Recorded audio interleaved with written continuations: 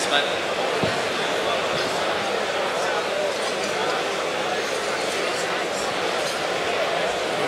Thank you.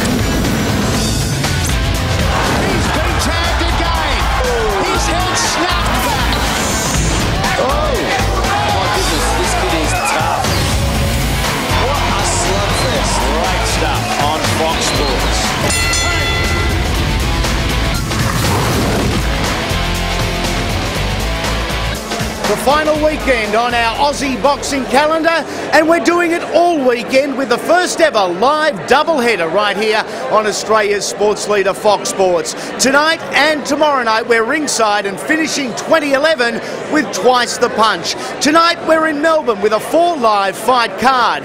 Just the 4 fights, but all genuine main events. During the week, sad times for the world of boxing. We lost the legendary Smokin' Joe Frazier, but that fighting and fighter's spirit is alive and well, never more evident than tonight here at the Pavilion as we check out what's on your boxing menu here tonight. And we start with a belter. 12 rounds for a regional title, but it's a matchup more so than the title that sparks our interest. Cesar Amonsot, remembered for his 2007 world title war with Michael Katsidis, goes against Soliman Egberime. 50 combined fights, 6 combined losses only. 2 world-class athletes to get the party started. Then we move up in weight to the cruiserweight division, again a regional title, the reward over 12. However, will it go 12? The Crussian Russian, Viktor Oganov, now campaigning at the 90 kilogram limit, faces the unbeaten Aussie champ, Brad Hollywood Pitt. Our semi-main eventers for the Australian light heavyweight title, the vacant title. 10 rounds is the distance in this state of origin affair. From New South Wales, Michael van Nimwegen, and from Victoria, the favourite, Blake Caparello. Our main event is part of the IBF World Title Challenger Box-Off Series in the middleweight division. Australian Sam Soliman and American-based Nigerian Eromosele Albert. 36 minutes, the action awaits in our main event. Joining me ringside, former national champion Chris McCullen. 4 main events. Where do we start? Yeah, it's going to be a cracker, and I guess if we look at the start, the main event, Eromosele Albert versus Sam Soliman. You know, I think both guys got a quality that they need to employ tonight. Sam Soliman, he's very awkward style fighter. His punches in bunches, and I think if you know, he could give nightmares to Eromosele Albert tonight. Albert, the jab, he needs to use the jab, keep Sam Soliman off him. Let's take a look at the last time both these men fought. For Eromosele Albert, we saw him in action on main event boxing against the real deal Daniel Gill. Yeah, well, Albert likes to walk up and push, but I think tonight, if he pushes up with Sam Soliman, it could make it a very awkward fight. His best bet is to try and bring Sam on tonight, but I don't think that's going to happen. It could get ugly, tonight's main event, because this young American just pushes forward. He doesn't have a reverse. No, you're exactly right. Now we take a look at the last time we saw Sam Soliman. It was the last time Sam Soliman fought. 9th month 2010. Is ring rust an issue? No, not for Sam Soliman. He's very experienced. He's always a fit guy. And look, like I said, his punches in bunches, that's what could cause Albert nightmares tonight. The semi-main event is for the vacant Australian light heavyweight title. Two brilliant young boxers technically, but it's always difficult with a lefty and a righty. Yeah, you're exactly right. And I think if Blake Caparello doesn't use his feet tonight and doesn't use the ring, then, you know, he may put the fight towards Michael van Nimwegen. Van Nimwegen's going to push forward, try and be aggressive, and like he did here with Joel Burke. Now, we saw this earlier in the year in July, and Van Nimwegen, who beat the Professor Joel Burke, but in doing so broke his hand. Yeah, he did. He's an aggressive style fighter. And really tonight, that's what he's going to need to do. He'll need to put the pressure on Blake Caparello and not let Blake get into a rhythm. Speaking of Blake, we're going to take a look at Blake Caparello here. Last up start against Joseph Quajo. And very simply for this young Essendon boy, whoever and whatever has been put in front of him, he is steamed over. Yeah, that's what I love about Blake Caparello. He doesn't fear anyone. He'll get in front and he'll take anyone on, and that's what I love. A lefty and a righty, and it is a big bombing left hand from this man, Blake Caparello. Also tonight, you talk about contrasting styles. Brad Pitt, Victor Oganov, that is the definition. Yeah, exactly. And I think for a cruiserweight, Brad Pitt has very fast hands. Probably the best jab in the business, and that'll be the punch for me tonight. If Brad Pitt then maybe bring his power shots in after round 2 or 3, and for Oganov, I'd be aiming the jab at the chest and try and send the power hand straight over the top. We look forward to your comments throughout the course of the evening. Also in commentary tonight, a very special guest. 4 live fights coming your way on Fox Sports Friday Night Fights, and it's showtime.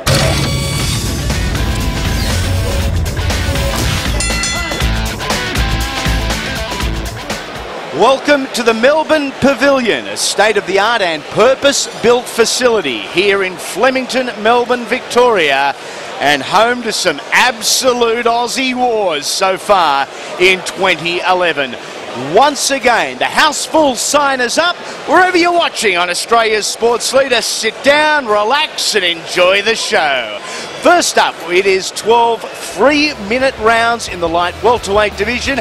It is for a regional title, but let's be honest, it's the battle that has got us intrigued here. Cesar Amonsot, at 26 years of age, is 7 years the junior of Soliman Egberime. Height, reach, absolutely nothing, and just under 1 kilo on the scales. It's time to get the party started in Melbourne. And for the official introduction, let's go centre ring to Mr. Howard Lee. Thank you very much, ladies and gentlemen. Welcome to the Melbourne Pavilion. Brian Armatruda, Barry Michael Sports. It's bubbling here tonight with Simmons Holmes. Ladies and gentlemen, would you welcome to centre ring in the red corner from the Philippines via Campbelltown, New South Wales, Cesar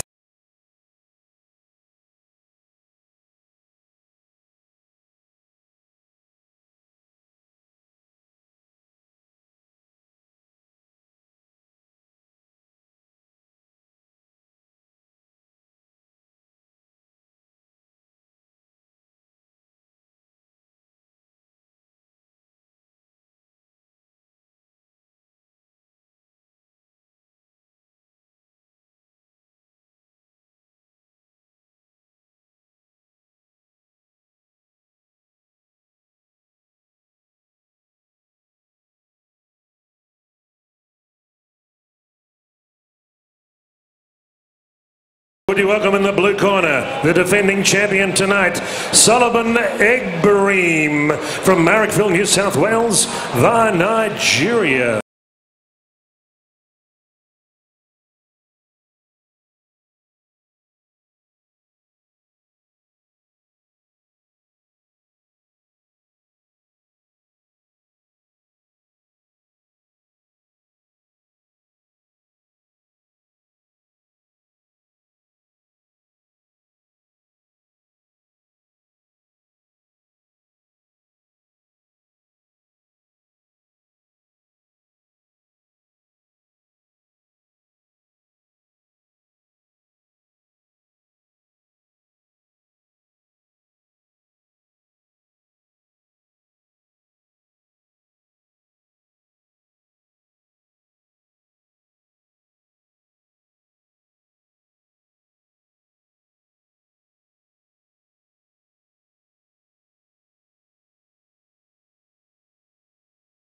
To Barry Michael Sports, welcome you to the Melbourne Pavilion this historic weekend for Fox Sports. Wall-to-wall professional boxing. Melbourne tonight, Sydney tomorrow night. Kings of the Ring.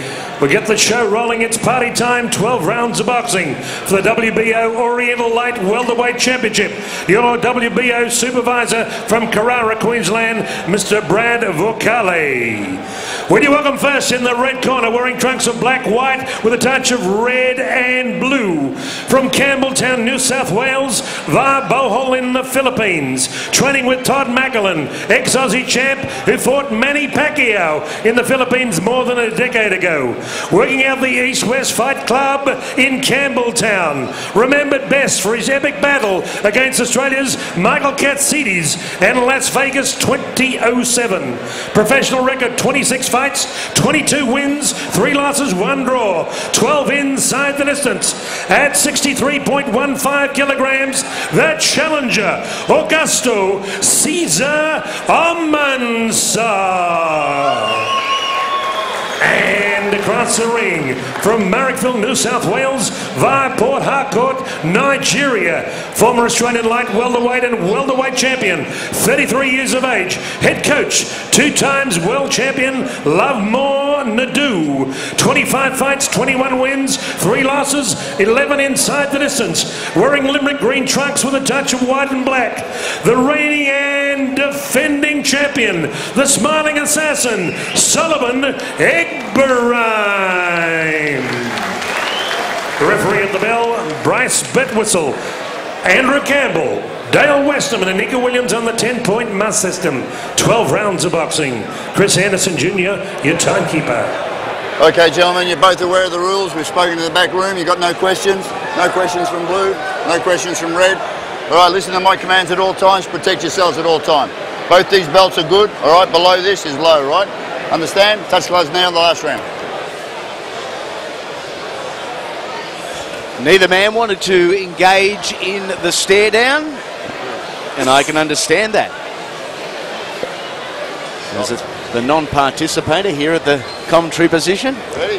On the right side of the ropes. We are ready for war. Light welterweight division kicking it off on Fox Sports Friday night fights. 12 3-minute rounds for a regional belt.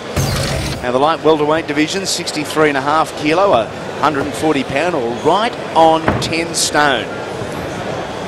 It is Amonsot in the black and white, and in the green and white, Soliman Egberime. We start with a right-hander versus a left-hander. Egberime the right with that left foot forward. Amonsot, the lefty. Andy Raymond along with Chris McCullen calling the action for you tonight. Yeah, you can see Soliman Egberime trying to work around the outside. He won't stay still in front of Cesar Amonsot. If he does, it smells danger.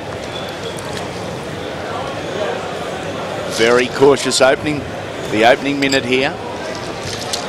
As we said in the opener, 50 combined fights, just 6 combined losses. So what you do have is 2 world-class athletes in our opener tonight. We boasted earlier 4 fights only live tonight, but 4 genuine main events. I think you'd have to dig in the archives a long way back to find a fight with such calibre opening the night. You can see Soliman Egberime trying to get on the outside of that front foot, although Cesar Amonsot then got on the outside, and that's the key to fighting the left-hander. As Egberime lands a good right hand. We are going to see that over the course of the night, because in our semi-main event for the vacant Australian light heavyweight title, it's a right-hander versus a left-hander. And who would know what to expect in our main event with Albert and Soliman? Both can switch, do switch, and are happy to.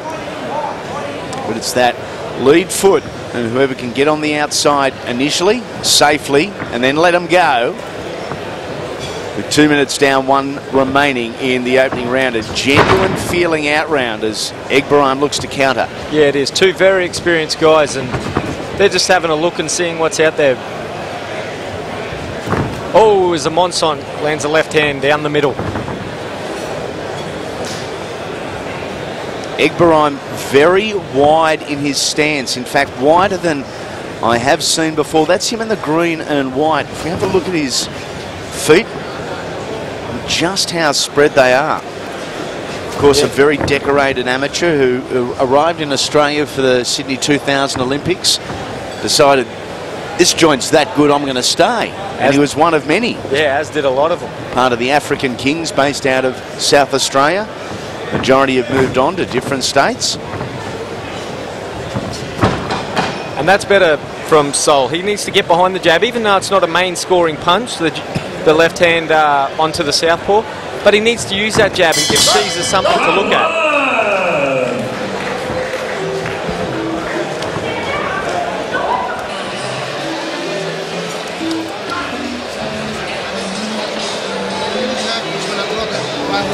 Every time you jab, bring it back there, okay? It's going to counter you with the right jab every time. So, he's starting to jump in with a 1-2. Remember what I said, when you jump, just sidestep, throw the right hand, okay? But I need you to start picking up your punches, okay? You need to defend with them jabs. You caught him with a couple of jabs, that's what I want to see. Continue throwing them jabs, okay? Don't give him a chance to set. All he's going to do is set and then he'll throw himself out, okay? He'll set and then he'll jump. So, keep that right hand high, all the time. But remember, every time you throw the jab, bring them back. If he comes there, we'll put you on, okay? Yeah, two-time world champion Love Mornadu calling the shots in the corner with Tommy Mercury there assisting. Now, they could very well be Australian boxing's odd couple. Certainly. Doing their thing with Sol Egberime in the corner. Last time we saw Tommy was down here at this venue with Lenny Zapavinga. Yep, the upset loss to Ahmed Diaz. I tell you something, Cesar Amonsot, former lightweight, you know, obviously fought Michael Katsides, and you know, at that fight probably put Michael Katsides on the map in America. But Amonsot looks very good up in weight, up at light welterweight. He looks like he's filled out really good. He doesn't look overweight. He's got massive legs, and I reckon he'll bring that power up with him. Not that I'm ever one to talk about anyone's weight or offer any critique of any type, but it's a topic we've discussed at length over the years in regards to, I guess, most notably Anthony Mundine and Danny Green, but for differing reasons. Anthony's coming down in divisions, and there are areas of concern that he doesn't look as healthy, he doesn't seem as healthy, as strong and just as natural, whereas Danny fought at a weight that was very unnatural for so long, has since moved up into the cruiserweight division and has filled out his body, and that's where he should be fighting. As a result, you know, physically he just looks a whole lot better. Yeah, he does, you're right. And what Anthony Mundine is doing, it's very rare. So, I mean, that's a feat in its own. Whether it's right or wrong, that's up to Anthony Mundine. And look, Danny Green does look good at his weight, whether it be a little bit higher than, you know, maybe where he should be. Let's go. When I say the boys look good at their weight, I'm obviously talking about boxing. As we all are. Good jab from Soliman Egberime. Halfway through round number 2.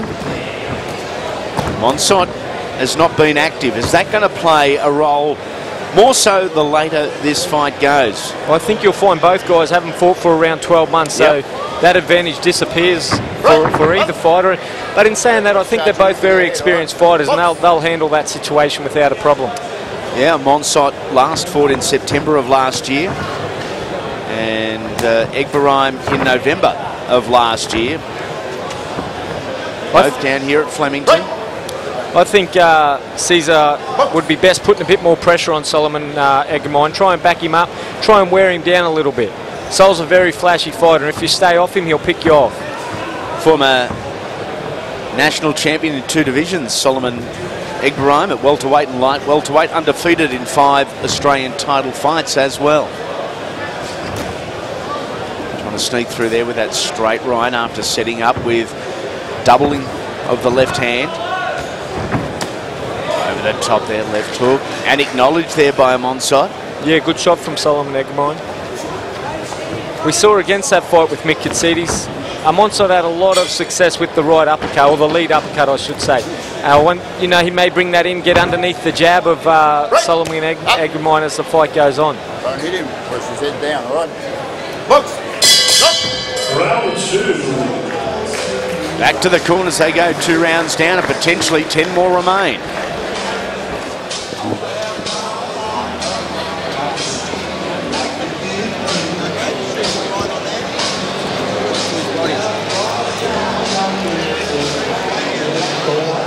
Got to work that jab, mate. Use the jab. told you, you work the body roll out. When you get him close in, that was a good exchange. I think we've got to keep everything short and tight. You know what I mean? One of the punches hurt him. A relatively slow start to rounds 1 and 2, but as we look at the best parts of round number 2, at times both fighters had their forward movements. You've got to get the points too, mate. Good one shot.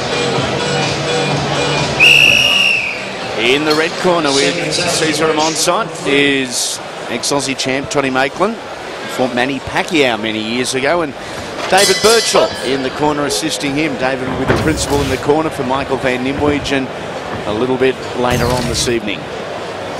If you want to keep up to date on the who, what, when, where and why in Aussie boxing and Friday night fights, join me on Twitter like the rest of the crazy crew and enthusiasts on there. Sir Joe and the bunch watching tonight, critiquing and enjoying, maybe even enjoying a cold one or two as well. We hope they're enjoying, we hope you're all enjoying wherever you may be watching. A great way to finish your working week. Let us do the work and let these boys provide the entertainment on Friday night fights. Right. Watch back of the head. Little ambitious there was Amonsot. Trying to open up a little bit, Chris, but really not closing the distance, not using his feet before using his hands. No, at the start of this round he came out behind a double jab looking for the left hook, and that, even though it didn't land, that's what he needs to do. He needs to get in behind those punches, as Soliman has a good left hook. Followed up by another right and another right from Egberime.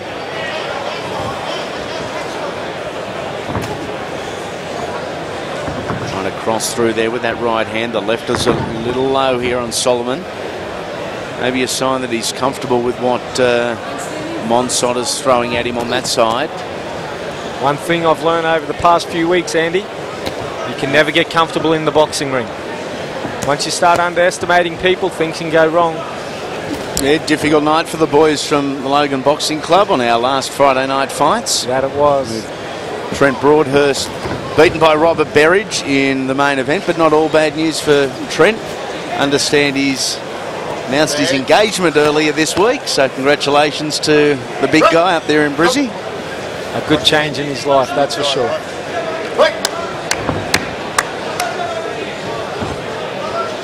1 minute remaining in round number 3. Good head movement there from Sol, and he counters with a left hook on Amonsot. Amonsot trying to walk him down now. And this is what I think he may need to do. Put a bit more pressure on Sol. Don't sit on the outside where Soliman can have, you know, the best parts of his punches.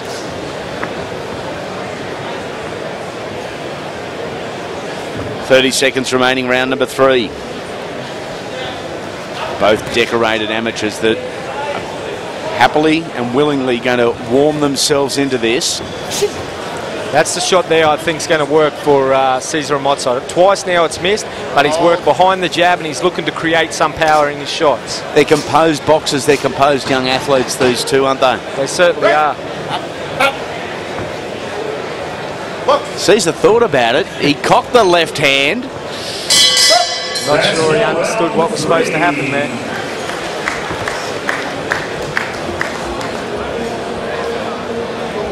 Simmons Homes, Laxman.com, Rondo.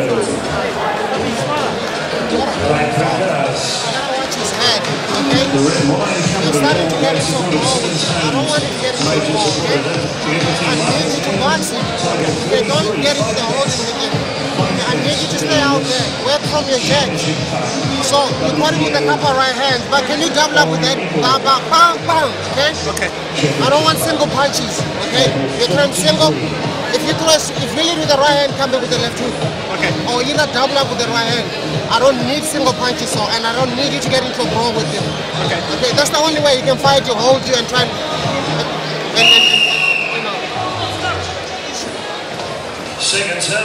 Ready to move into round number 4. And you look through the bios that are going to be expertly put together by our good friend Tony Nobbs. You look at some of the best wins in the career of Soliman Egberime. Eddie Delic, Ernie Artango, JD Crampton, Gary Comer, Sam Columban, Mick Shaw, Bobby Antonakos.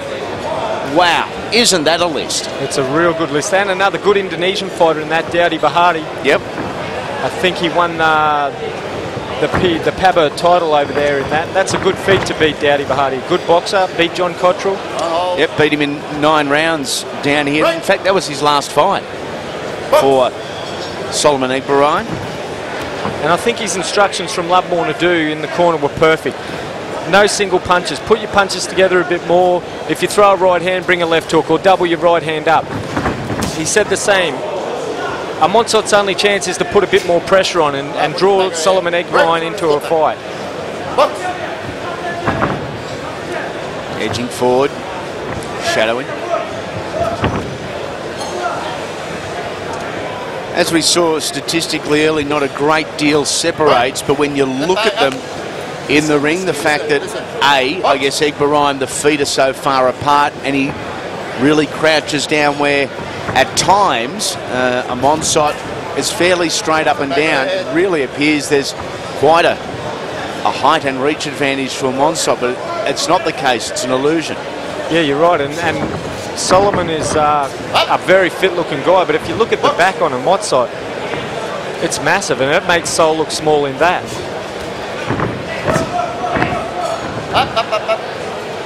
And this is what Caesar has to do. He needs to put pressure on Sol. Draw him into that fight that Lovemore Nadu doesn't want him in. Only the 3 losses in the career of Sol Egberime. One was, well, the only knockout loss and astonishing, a round 9 KO to Don Don Sultan. Sol was winning the fight, and this is going back 2003, 2004. Got caught with an elbow. Yeah. As it turned out. His only other 2 losses were to a young bloke who can go just all right, and I speak of Noafel Ben Rabar, an absolute superstar, world-class athlete. And the most recent one of those losses was on the Danny Green Manny Siaka undercard in Perth in April of last year. Now there's a boxer that excites you the moment he steps into the ring. Doesn't he? What? Noafel Ben Rabar. He just oozes class, that guy. In an absolute war with one of the cornermen here tonight in Lovemore Nadu. I'd love to see number 2, that's for sure. Punching down here, swiping wildly is Amonsot. Yeah, this is what Amonsot needs to do. He needs to pressure up Sol. Yep.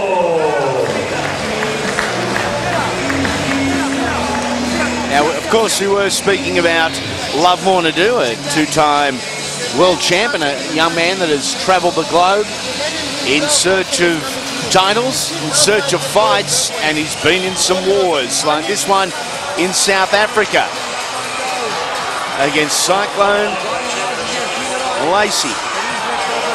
Look at the size difference there. Lovemore with a little tap, a little dance, and a little throw.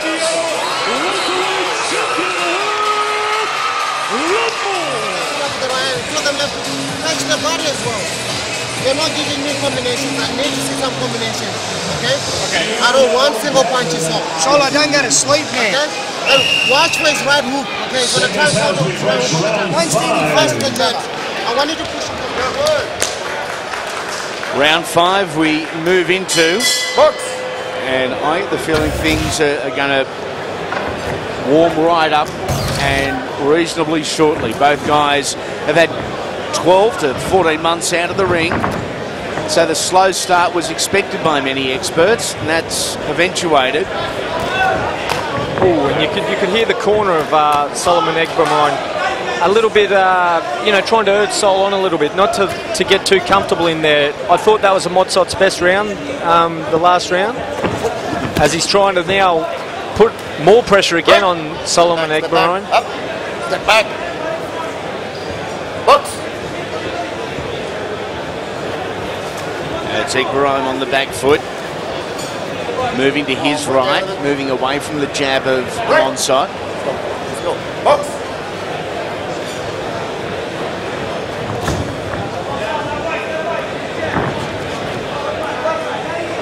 Both guys very light on their feet. 2 minutes remaining in the 5th. Oh, good left hand down the middle from Amonsot. Oh, there it starting to exchange now. The volume has been turned right up on the power. We speak about that straight right hand as the way to beat a southpaw. You hear that phrase and that cliche, if you like, often, but it's a mirror. It's the left hand of the straight one is how the lefties beat us righties. Yeah, it's a real chess match. How, you know, who can win that lead foot, who can win that lead hand, and then that sets everything up.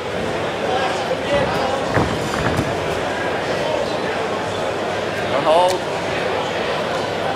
Break.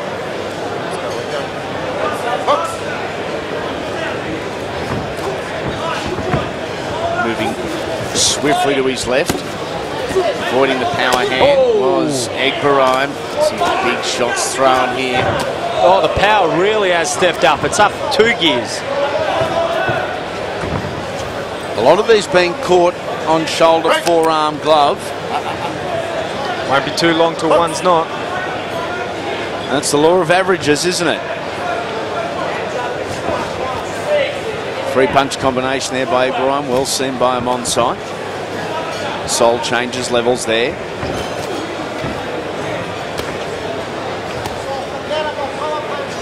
Break. Step back. I say break, step back. You hear me? Yeah. Right. Box. Often it gets a little ugly with that right and left as fatigue sets in. Nice move there from Amonsot. Tried to tangle the feet up of Egberime. Break. Step back. Step back. Step back. Big. A little willing. A little bit of spice for the second half of the fight.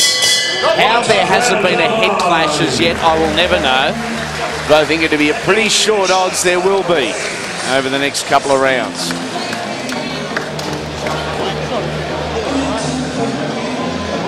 How you feeling? I'm up there. Yeah, all good. Feeling good? Yep. Hey, you got to keep working, brother. Keep working. Don't go stupid, right? Just keep everything in place. Be sharp, smart. Everything's looking good now. It's starting to get more to his body. You want to slow it down. You're slowly breaking it down. Just hitting the body up, go upstairs. As we look at round number 5, Caesar and Amonsot put the pressure on, and the overhand is the big punch for Caesar. So we look at him work in. Right hook comes over the top.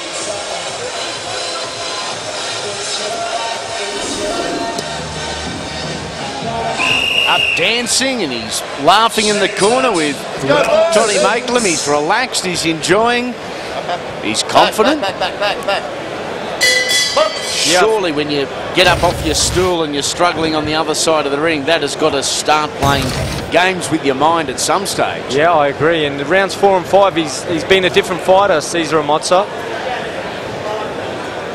A bit more bounce in his step and a bit more willing to engage. And oh, nice little move there from Soliman Egberime. Going to get a warning for it. Dane, listen. You pay attention, all right? Okay. Unsportsmanlike conduct, I'll take a point off you. You do that again, understand me? Okay. Right. Box! Caesar comes in to try and make him pay for that. Directing that initial shot down low. Good straight left hand from Amonsot. Egberime on the back foot, creeping around to his left, changing his levels and doing so effectively. A minute almost into round number 6. Egberime's got to put his punches together like his corner vast. Sitting off, throwing his ones, or not putting enough power on the shot to back Amonsot up, that's just danger.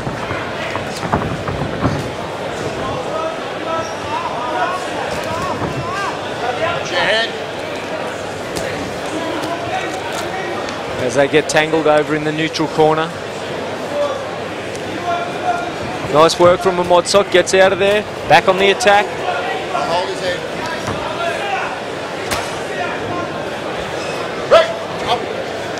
It's just starting to get a little bit scrappy at the moment. Sol's power seems to have dropped off a little bit from round number 3. Yeah, so is that intent from Egberime as Amonsot awkwardly pops out his jab, his right hand. Minute remaining in the 6th round. Is that inactivity that you spoke about, Andy? Will that come into play? Well, as you said, in theory, and theory's wonderful, theory doesn't put gloves on, but in theory, both guys have been out of the ring for a similar period of time, so it should cancel itself out. That's right, and with the experience, neither guy should have that sort of problem unless Sol's just taking a rest as he moves around and eats a jab from Amonsot.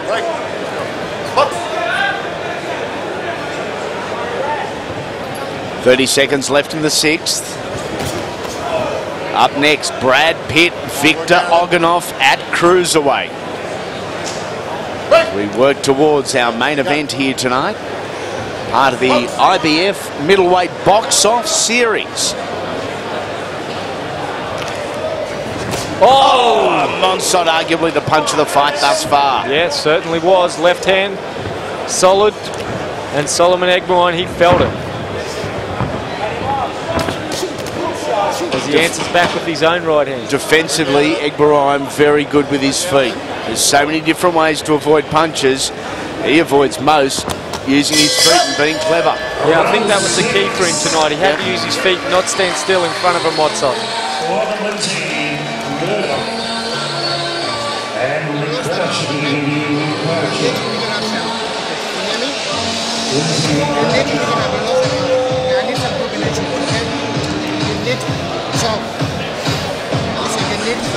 Okay, let's check out round number 6. The illegal shot, there it was from Soliman Egberime.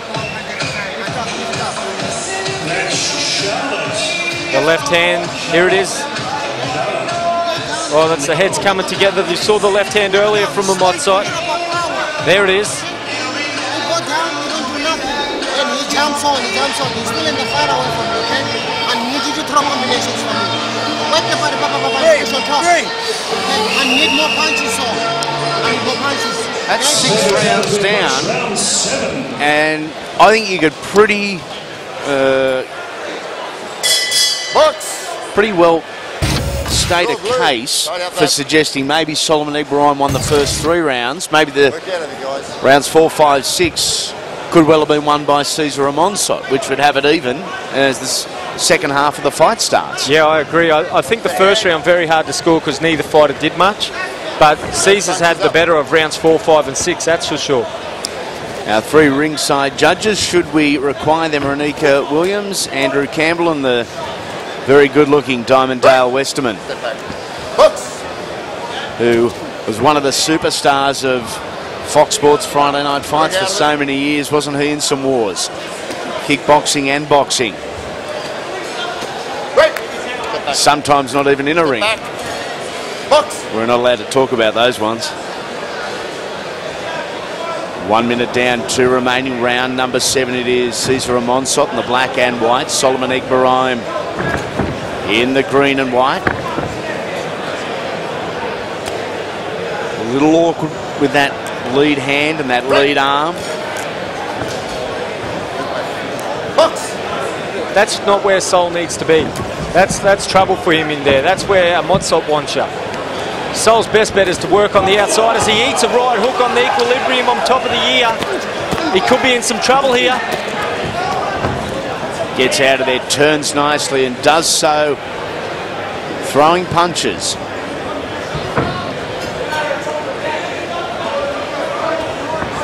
Been there, seen it and done it before as Egberime. 85 amateur fights. This is 25th professional bout.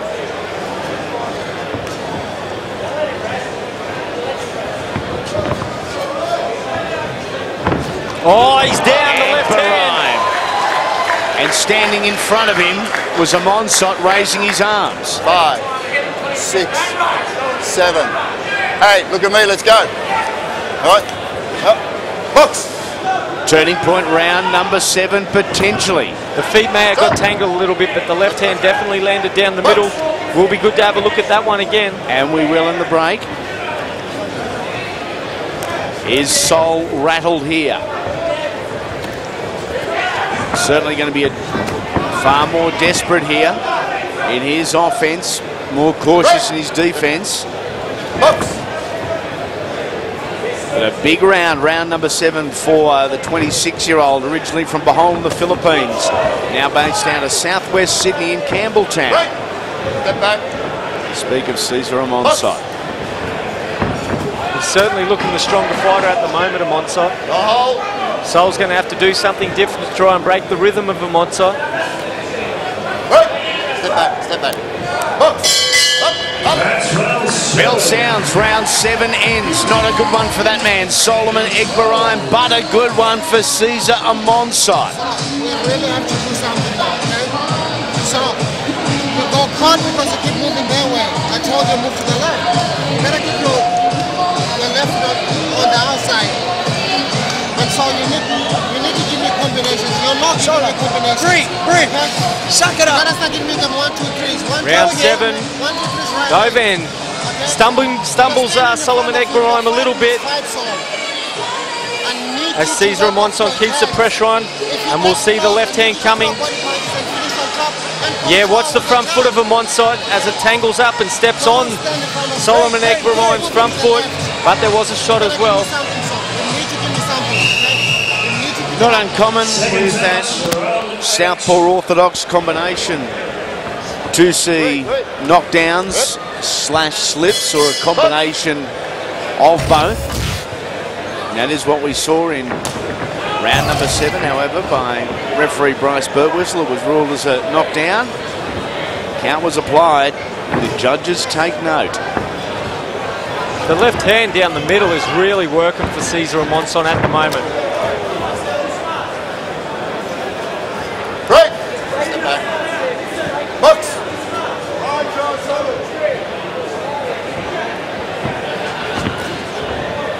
There it is again. As he goes back, he's still in that line of the left hand. He's got to go back, pivot, bring his front foot around the front foot of Amonsot and get out of danger. Where angles become just so crucial. Even defensively, you can make that work, and the greats do. Egberime had the opportunity there with a right hand over the top, was slipped nicely by Amonsot.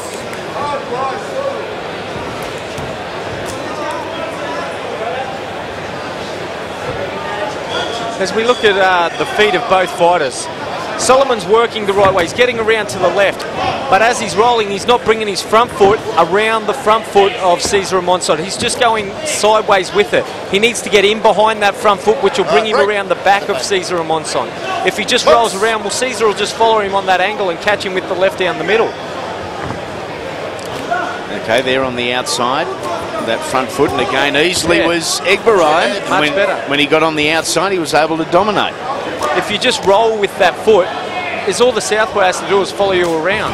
You need to get behind it. As you get, oh, there you go again. Front foot outside and the left hook. This is better from Egberime. This is his best action since round number 3 for mine, and you can hear the urgency in the corner of Lapmore Nadu and Tommy McCurry telling Soliman Egberime he has to do something different. Oh, a good short right hand from Egberime. And again from Solo. That's a massive step up, a massive change from Sol.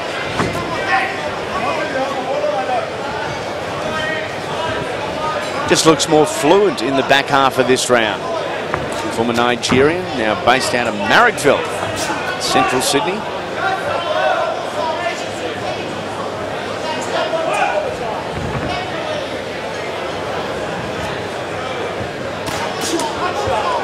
Both guys firing almost simultaneously there. Good left hand and an equally good right hand from Egberime. Final couple of seconds of round number 8. Get off his head. Break. Step back. Box.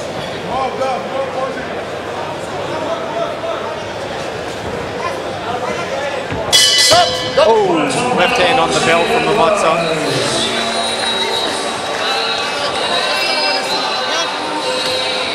That's exactly what I want to say. I need you to stay on top of him, okay?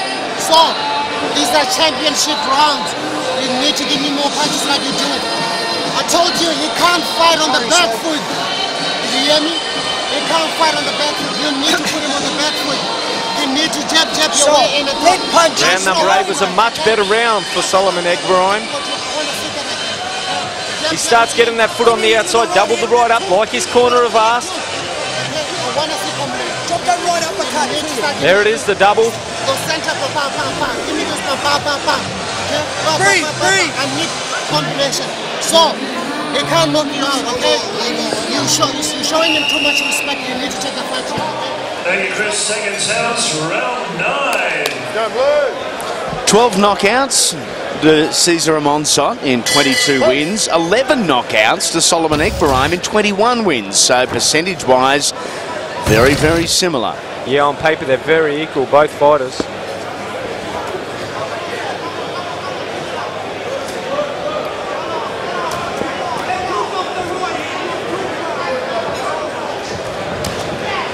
There you can see Egberime trying to get on the outside now as he digs a good right hook to the body. There's that lead uppercut I spoke about in round 1 or round 2 from Amonsot. Oh, nice left hand down the middle. All the heads come together. There was a short shot in there from Egberime as well. Trying to come over the top with that lead hand was Amonsot. Oh, good right hand. That's hurt Soliman Egberime. He's in trouble. Back against the ropes. What has Cesar got here? Looking for the finish. Egberime pushes his way out of trouble. Yeah, he's still in trouble. He's going to go down here. Soliman Egberime. Amonsot coming from all different angles. Oh, and again the left hand down the middle from Amonsot.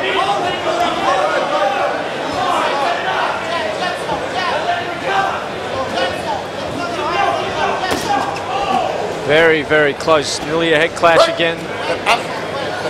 Amazes me how there hasn't been a big one and an opening. Round number 9, halfway through. He's done well to stay up. That was the combination that got Soliman Egberime at the start of this round. Oh, and again. Oh, left hand.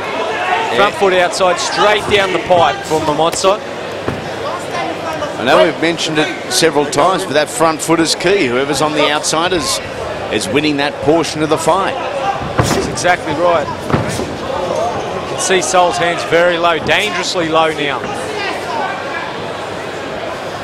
Big round for Cesar Amonsot. Facing camera Amonsot. Egberime back to camera at the moment.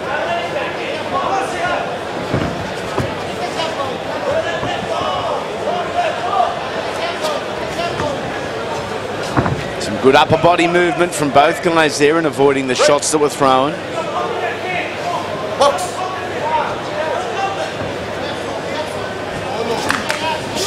I'd like to see Amonsot bring that left hook in as he gets a lead hook in.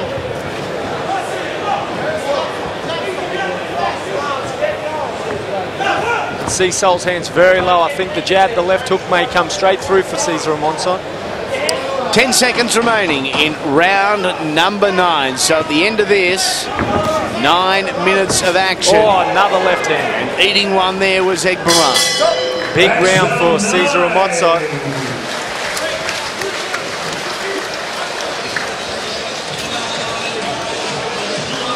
Try to go the straight double twice. Don't come back out. Double it in. Hook it on the side. Straight, right? How you feel? Weight rankings as they stand, or did at the start of November. And Jack Assis is the champion. Rani Ganoy, Steve Wills, Josh King, also Todd Kidd from Queensland, New South Welshman Robert Whaley. Jack Assis, the veteran, closing in on 50 pro fights, is the man they are trying to catch. Pumpy jab, head movement, that double left hand on the ropes. Listen, Cesar, on the ropes, he can't go anywhere. Pump that left to the body. Trust me, this is up and down. Come on, let's go. Seconds as we approach round 10. Let's go blue.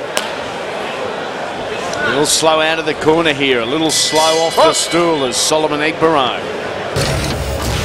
Those 33 years and some 12 months out of the ring, catching up with him late in this fight. Oh, and there's the left hand. He's had some luck with that, Amonsot. Amonsot, it's a very pronounced step with his right, getting on the outside of Egberime's left foot. Changes angles by taking it to the inside, closing in quickly. Oh, big left hand. Took it well, Egberime. He looks flashy, Egberime, in his flashy green shorts, but I'm not sure about the cut-off track he's underneath. It's an interesting look, isn't it? And I don't think it's one I've seen before, but the cut-off yellow trackies underneath the boxing shorts. Might be good luck charm.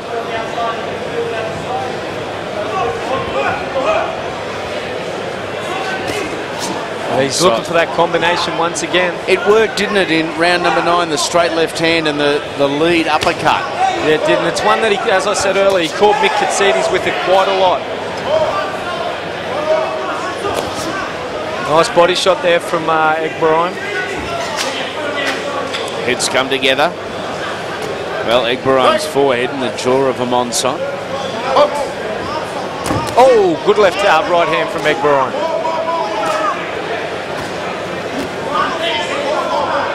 It is still there to be won. It is. I think Sol's got to dig in. He's got to find something extra because there's no doubt he'll be behind on the scorecards.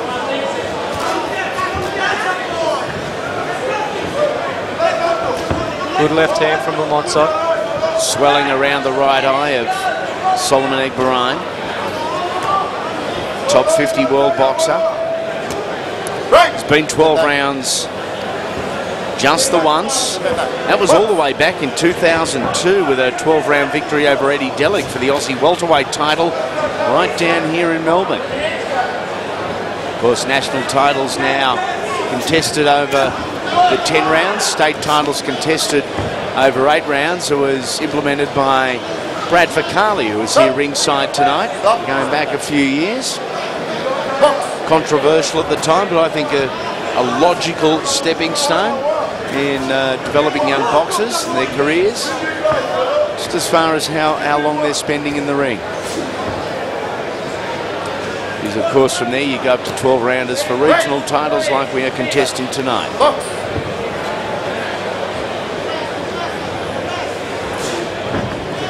Egberime almost waiting to try and counter here. Yes, he does right then.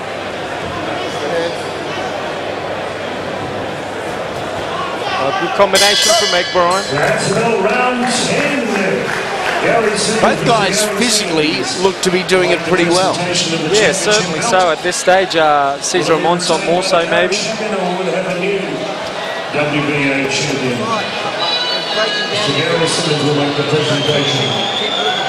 Let the hands go. We haven't let the hands flow yet.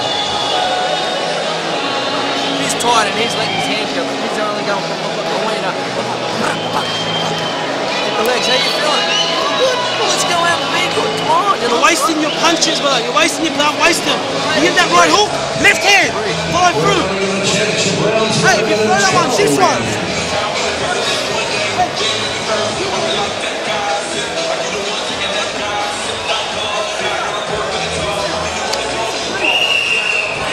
Second starts round 11. Let's go back. Back. Quit. Round. Box. Both corners slow to leave as we move into the final 6 minutes. Some very wayward, almost slow motion shots from Egberime there. Oh, good footwork from Egberime there. Dropped the back foot a little, threw the right hand in behind it, caught Amonsot.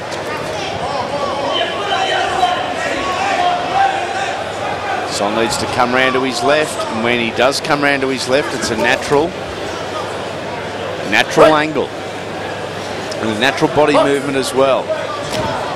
Clear the way for that right hand to come straight down the pipe. Stop. Amonsot, Filipino born, and the biggest Filipino fighter of all time last week, Manny Pacquiao versus Juan Antonio Marquez, in another controversial fight. What? I had Marquez winning. Yeah, I'm with you.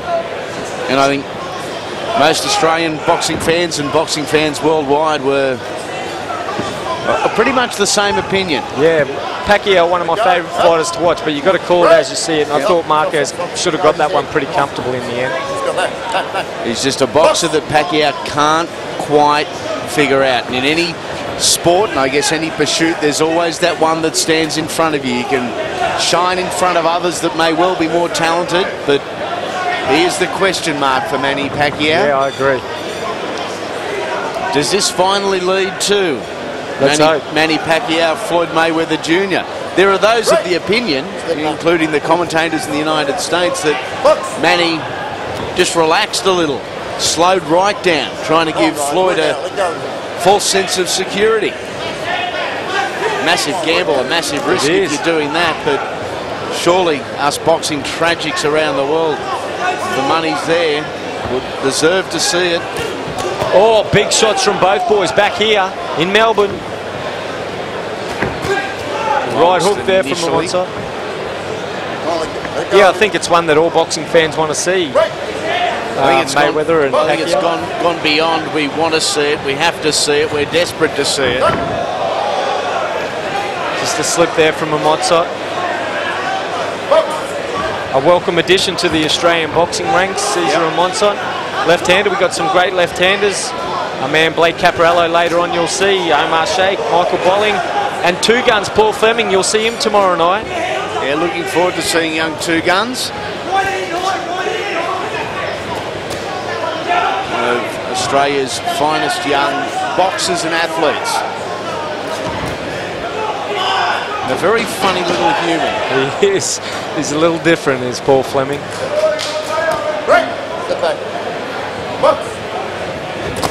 Oh, big shots traded at the end of round number 11. Amonsot wanted to touch him up and say well done, and Sol said, bugger you. You want this fight? How much you want the fight? Round number 11. Tell me how much you want the fight. Quite an even round from both fighters. Soliman Egberime have some luck with the right hand down the middle. Don't sit back, brother.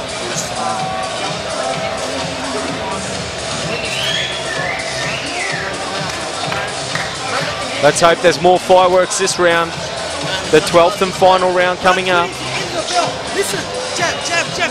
The Collingwood Footy Club is here. Nick Maxwell, Okay.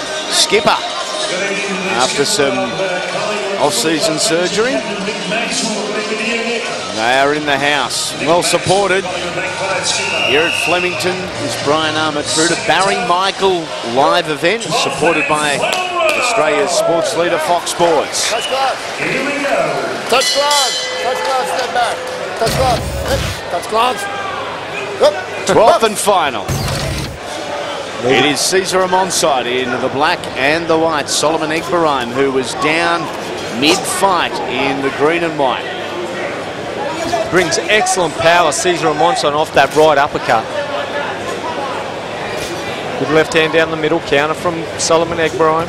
Keeping in mind that right uppercut's a lead uppercut for Cesar.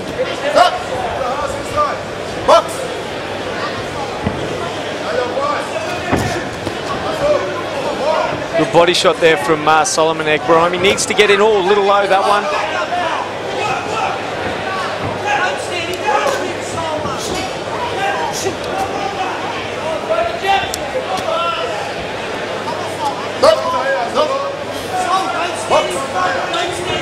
Referee separating back into centre ring with 2 minutes remaining. Desperate for Sol Egberime, you would think.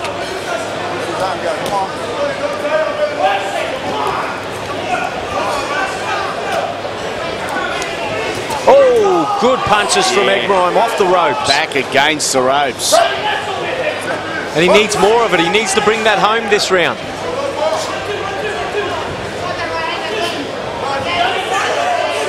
Oh, nice left hand down the middle from Amonsot. Steps outside, sends it straight down the pipe.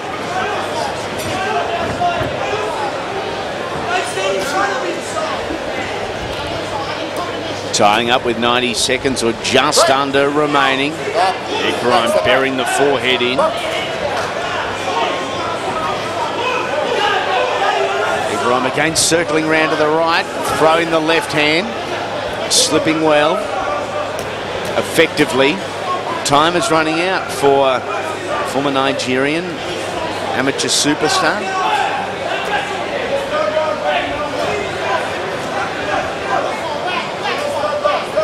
It's locked in a Muay Thai style clinch there, the two boys. So Amonsot levels that left hand. Egberime again playing the countering role. Yeah, dug a few good ones to the body, then a shot over the top as both boys land some solid punches. 30 seconds left in the 12th and final round. Back into it they go. 12 rounds and we haven't seen a cut in this style of fight. Oh, nice uppercut from Amonsot. Last flurry. Here we go. And it's going to finish in the corner. And almost going to finish in a clinch after 36 minutes of work. Cesar Amonsot, Soliman Egberime. What a great deal.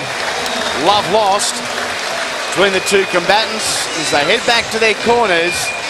And Amonsot, last fight September last year. That was at lightweight. Tonight he campaigns at light welterweight. The WBO Oriental light welterweight title. Not 100% sure what that means or how much that means, but you may well have won the fight against Soliman Egberime, which looks pretty good on your resume. The 12th and final round. We had action aplenty.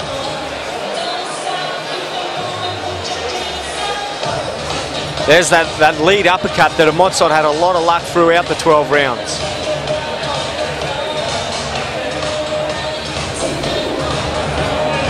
Still plenty more coming your way on this edition of Friday Night Fights.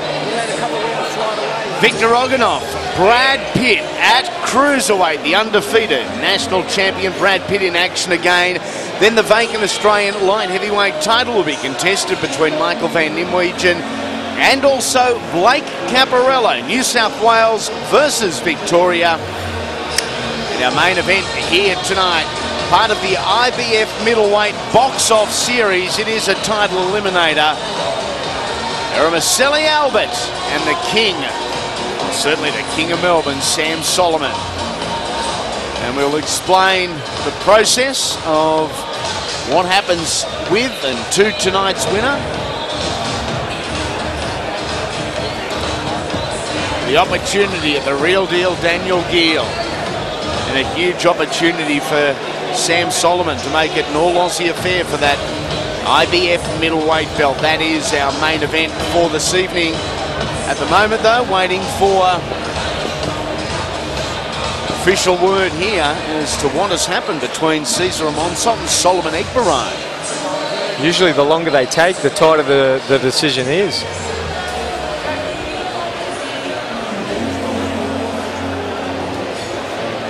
Cesar in his corner looked quite confident. Of course, we lost during the week a man who fought here in 1975 down the road at St Kilda. I speak of Smokin' Joe Frazier. And also closer to home of late Mick Murray and Graham Brooks Sr., two wonderful contributors to the sport of boxing here in the southern capital. To the family and friends, our thoughts and prayers. Scorecards are in. So, with that in mind, let's head centre ring to Mr. Howard Lee. Make Thank it you, official. Andy. Okay, did both fighters come to centre ring? How about a big round of applause there for Cesar Amonsot and Soliman Egberime.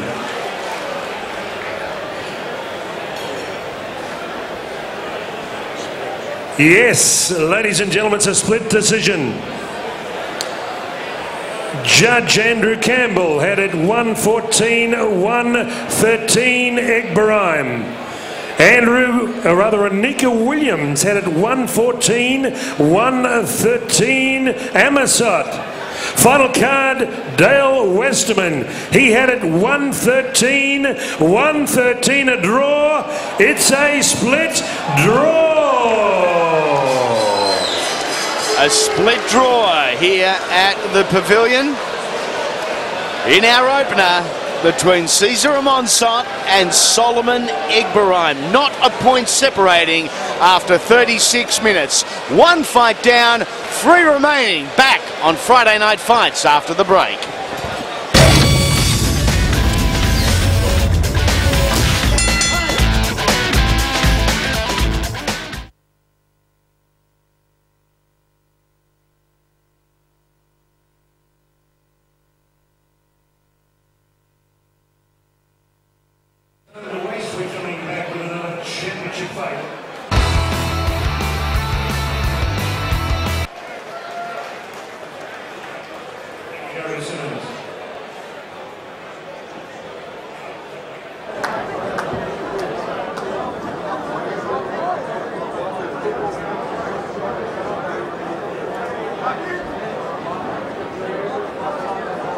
So after 12 rounds of championship boxing, still a champion, Soliman Egberime from Melbourne, New South Wales. His home country match, which is second in South Australia with Austin Taylor, after representing Nigeria in Sydney 2011 games.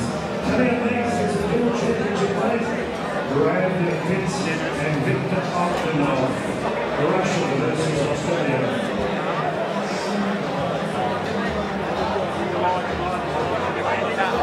We're doing one at a time, and I'll just go okay, what about Galia? Where's he?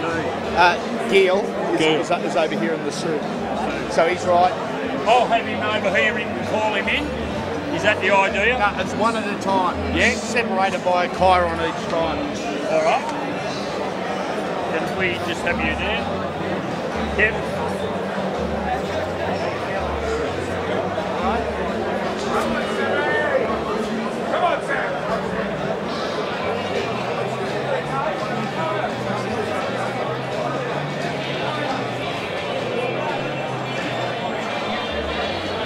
Okay.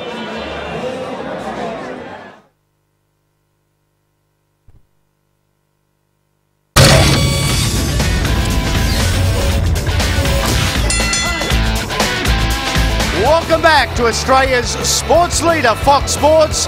We are live from the Pavilion in Flemington, Melbourne, Victoria. One fight down, 3 remaining. In our opener, a draw between Amonsot and Soliman Egberime. Our main event a little bit later on, part of the IBF box-off series for an opportunity of a world title shot with the champion, Australia's very own Daniel Geale. Joining me now based in the United States, a man that knows Daniel Geale well, Eromosele. Albert, what would it mean to fight Daniel Geale again for the world title? It's going to be a great fight. You know, I learned from the first fight, fighting Daniel Geale again. I learned a lot from that fight, and I took a lot with me from that fight. So, you know, fighting me again is going to be much easier than the first fight. What do you have to do well tonight to beat Sam Soliman? To beat Sam Soliman, I have to move. I have to be quick on my feet. I know you always like to come in. I like to come in too. So, you know, I'm going to keep most of that to myself.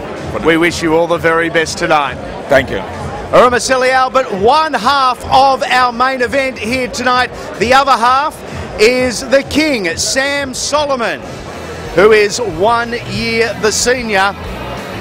As far as the tail of the tape goes, though, Soliman conceding 9 centimetres in height, reaches almost identical, and the man they call the king is joining me now.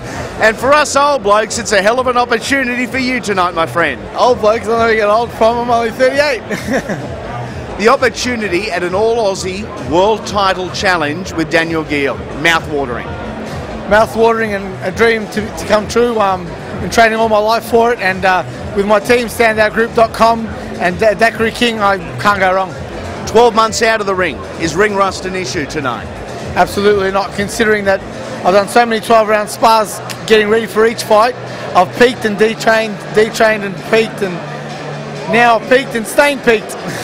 What do you have to do tonight, having seen what Albert possesses? What do you have to do tonight and do well? Well, he's got the reach on me, yep. But that's not going to be a factor because he loves to fight in close. So, I mean, if I was in issues, I'd be fighting from a distance and keeping my reach, but he doesn't do that. But that's going to play in our hands because I like fighting in close. I like a war, and a war's what we're going to get. A war is what we're going to get. It's always a pleasure and good seeing you again. The King, Sam Soliman, the other half of our main event tonight, chasing the IBF middleweight belt. Now, let's take a look at the names that have held this belt before, from Hagler to Tony to Jones Jr., Hopkins, Jermaine Taylor, Sebastian Sylvester, and guess who is ringside with us for the remainder of the night? The current champion, Daniel Geale. That's still got an awesome ring to it. It sounds good for sure, but you know, we're looking for the future now, and we're looking for big things. We'll talk over the course of the next couple of hours about the opportunities and where you and Team Grange are headed. What are you expecting from our main event tonight? And I'm expecting a tough fight, and both the guys love to throw punches, so man, there's going to be a lot of punches thrown. You it's going to be full on. I don't think there's going to be too many backward steps. So I'm looking forward to it. Now, you took your first title defence back home, back to Tasmania against tonight's main eventer in Eromosele, Albert. You did so with a right hand that was no good for anything or anyone, but what did you find out about Eromosele, Albert, on this occasion?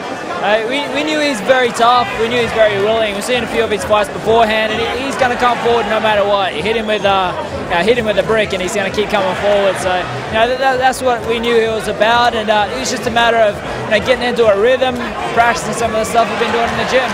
Now, the good news, as we watch some of the highlights of what was a great display once again, your first title defence, your right hand is now as good as new. Yeah, right hand's 100%. I'd give it a bit of time after that fight, and it's 100%. I'm punching, as hard as I was before, so I'm very happy with that. But just looking forward to getting into the next one. We're going to put you on the spot right now. Give us a tip. Give us your prediction for the main event tonight. Main event, I think Sam's going to get it. I think it's going to be on decision, unless there's a head clash, which it could be on the cards. Big chance. The real deal, Daniel Gill, the IBF middleweight champion of the world, joining us in commentary for the remainder of the night. Time for fight number 2, coming your way on Friday Night Fights. It is a cruiserweight battle between the Crussian Russian Victor Oganov and Brad Hollywood Pitt, undefeated in 11 fights. You talk about contrasting styles, contrasting statures, you've got it right here. 5 years separates the two, but height 13 centimetres, reach 15 centimetres, both in favour of Brad Pitt. Time to get the boys out, time to go to Howard Lee. Thank you very much, ladies and gentlemen. 12 rounds of boxing. IBO Asia Pacific and OPBF Cruiserweight Championships. 2 titles on the line. Would you welcome in the red corner from Russia, Victor Oganov.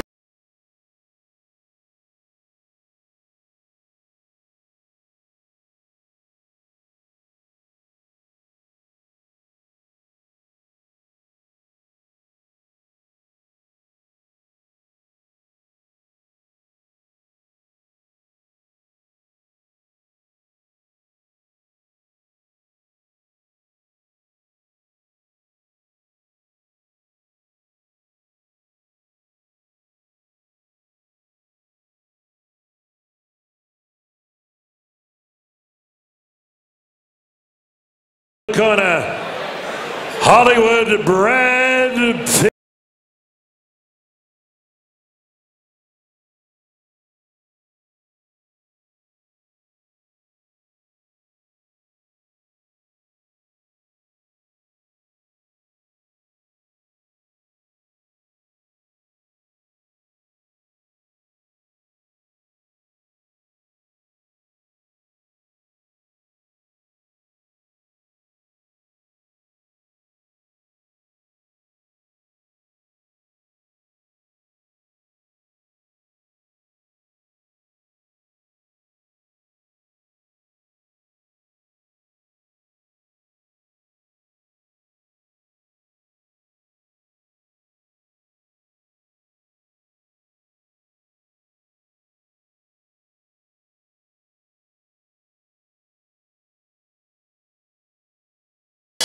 Ladies and gentlemen, welcome back to Centre Ring. You're in Melbourne, the Melbourne Pavilion. Brian Armatrador, Barry Michael Sports. Welcome you to bout 2, another championship match on Fox Sports. Your IBO supervisor, Mr. Phil Austin from Brisbane, Queensland. 12 rounds of boxing for the IBO Asia Pacific and OPBF Cruiserweight Championships. 2 titles on the line. Would you welcome in the red corner on my left from Perth, Western Australia, by the Republic of Russia, with coach Sergei Evershin in the corner. Made his professional debut in 1998. Lost for an IBO championship in Washington, USA, September 2007. 35 professional fights, 31 wins, 4 losses, 29 inside the distance, including 26 consecutive knockouts early in his career. Tipping the scales at 90.55 kilograms, wearing scarlet red trunks with a touch of white piping. Would you welcome the Russian at 90.55 kilograms, Victor Oganov. And across the ring in the blue corner, from Blairgowrie, Victoria, Mornington Peninsula, via Blacktown, New South Wales, proudly sponsored by FTP. Gold medal Melbourne Commonwealth Games, Beijing Olympian, fighting out of Blacktown Hit Squad and training out of No Contest Gym, St Mary's, New South Wales. Lincoln Hudson, Fidel Turkle and Terry Pitt in the corner. The reigning Australian Cruiserweight Champion. A perfect record, 11 fights, 11 wins, 9 inside the distance. Wearing maroon with a touch of red and gold. Ladies and gentlemen, 89.05 kilograms. Would you welcome, we named Brad Hollywood Pitt. Referee Bryce Wetwhistle under the 10-point must system. Dale Westerman, Andrew Campbell and Nika Williams, they're judging this fight. Bryce Wetwhistle, ringside physician Dr. Peter Lewis. Here we go. Boys, 12 rounds of boxing. Listen to my commands. You have any questions? No questions? All right. Protect yourselves at all time. This will be low. All right. This is good. Just here. All right. Anything below this is low. Anything below this is low. Understand? Protect yourselves. Listen to what I tell you guys. I don't want a wrestling match. All right. All right. Touch him up now in last round. Victor Oganov, a controversial figure from the Contender Australia series, dating back 2 years against that man, one of the hottest properties in Aussie boxing, and soon to be one of the hottest properties, I think, in world boxing, in Brad Hollywood Pitt. Oh, thank you. The IBO Asia Pacific Cruiserweight title is up for grabs. Has fond memories of this venue. Brad Pitt won the national title with a second round KO over Daniel Aman back in May. Yeah, you won't see many bigger knockouts than that one that night. It is 12 3-minute rounds scheduled. It's Oganov in the red, Pitt in the maroon. Oh, Pitt tagged there with a big left hand, make it 2. Yeah, Pitt's got to be careful. He carries that front hand very low. Oganov's only chance is to do what he's doing now, as Pitt digs him in. Here we go. Very smart work from Victor Oganov. Try and unsettle Brad Pitt. He's the favourite. Oh, good body shot. To the body. Changing levels, Andy Raymond, Chris McCullen, and the IBF middleweight champion of the world, the real deal, Daniel Gill, ringside calling the shots. Good right hook from Brad Pitt. He's a marked man, Geely, Brad Pitt, isn't he? Yeah, he's taken a few already, but he's landing a few back. He's doing well. Yeah, he's settling in. Oganov's just staying off him a little bit, and that's what he needs to be careful of. He can't walk in behind his shots, behind it, nothing at all. Has there been a head clash here? Because Brad Pitt has bruised and battered just under the hairline, right in the middle of his forehead. Well, it started 100 miles an hour at the start of round 1. Pitt's really digging into There's no surprise here. Oganov was going to come out head hunting.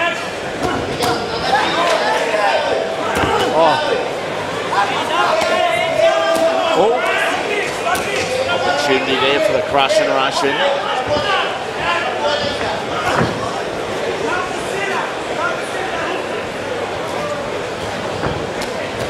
Of course, Victor formerly, I guess most notably, competed around the super middleweight division, but naturally a much bigger guy than that limit would allow.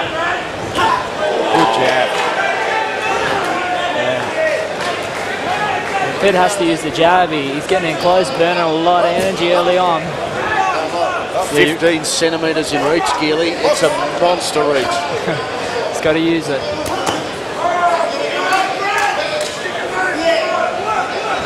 Heavy hands of Brad Pitt as well. We don't need to tell you how heavy Oganov hands are. First 26 fights, won all by knockout. Yeah, everything's got power on it at the moment for Brad Pitt, which is very dangerous. Oganov's trying to walk him down, and that saps your energy 10 times quicker than you are when you're boxing on the outside. Interesting story about Victor Oganov at the weigh-in last night. weighed in at the 90.55 kilograms, and then went and trained. Immediately following the weigh-in. Wow. And both boys very fatigued early.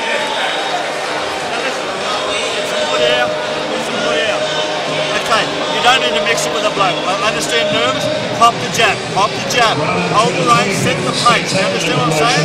Everything comes off the jab, Brad, every time he comes in with the jab, step back 2 or 3 inches, that'll give you the range. If you just start swinging, you're not going to find your momentum. Everything comes off this left hand, you understand me? Well, there was no filling out process like we saw in the last fight. It was action from the start.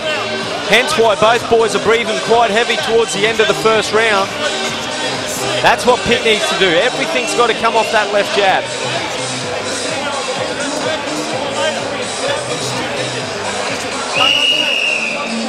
Seconds out to round 2. Lincoln Hudson, the principal in the corner there, along with Fidel Turkle, and also Brad's father, Terry, assisting as we move into round number 2. I think at that pace of what we saw in round number 1, we won't see 12 rounds get out of this. I think either way, I'm sure if we'll see 12 rounds. Yeah, that's a fair chance anyway. I think Victor's best bet is early on in the round. He's got to do his best work early. Yep. So if Brad becomes dominant early in the round, it's going to be easy for Pitt. Yeah, great point, yeah. As we saw in the first round, Victor really unsettled Pitt, putting the aggression straight up. Oh, good jab from Pitt. 190 centimetre reach for Brad Pitt, 188 centimetres tall, or 6'2" in the old language, is a big cruiserweight. Oh, what's happened here? Might have got a thumb in the eye or something. In the eye. Right, let's go. Nah, it's headbutt. Let's go. Up.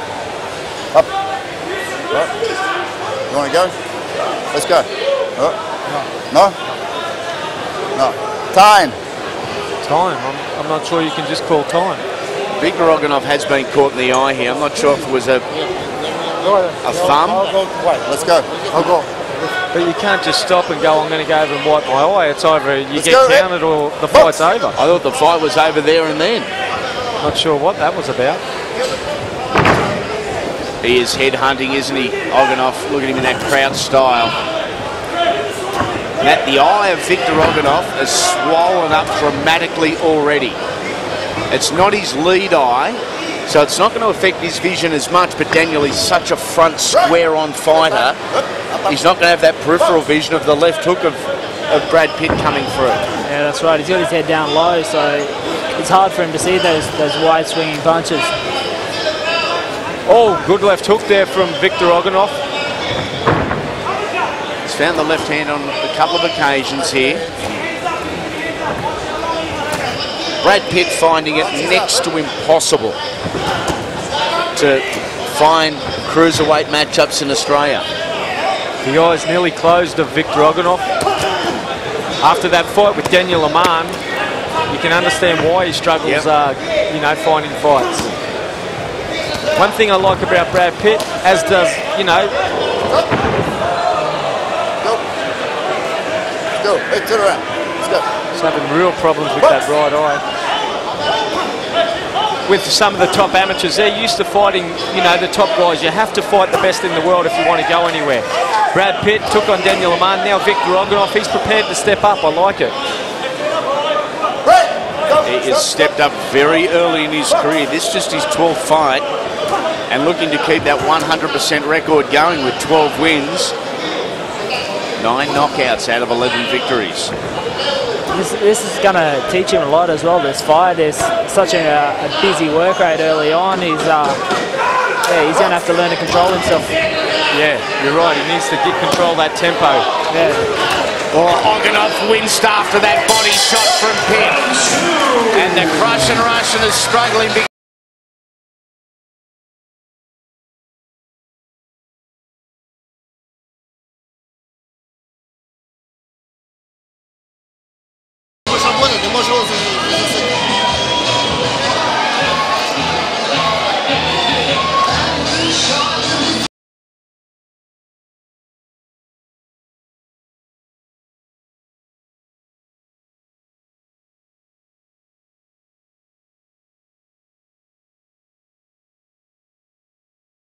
way in, it's very hard to see.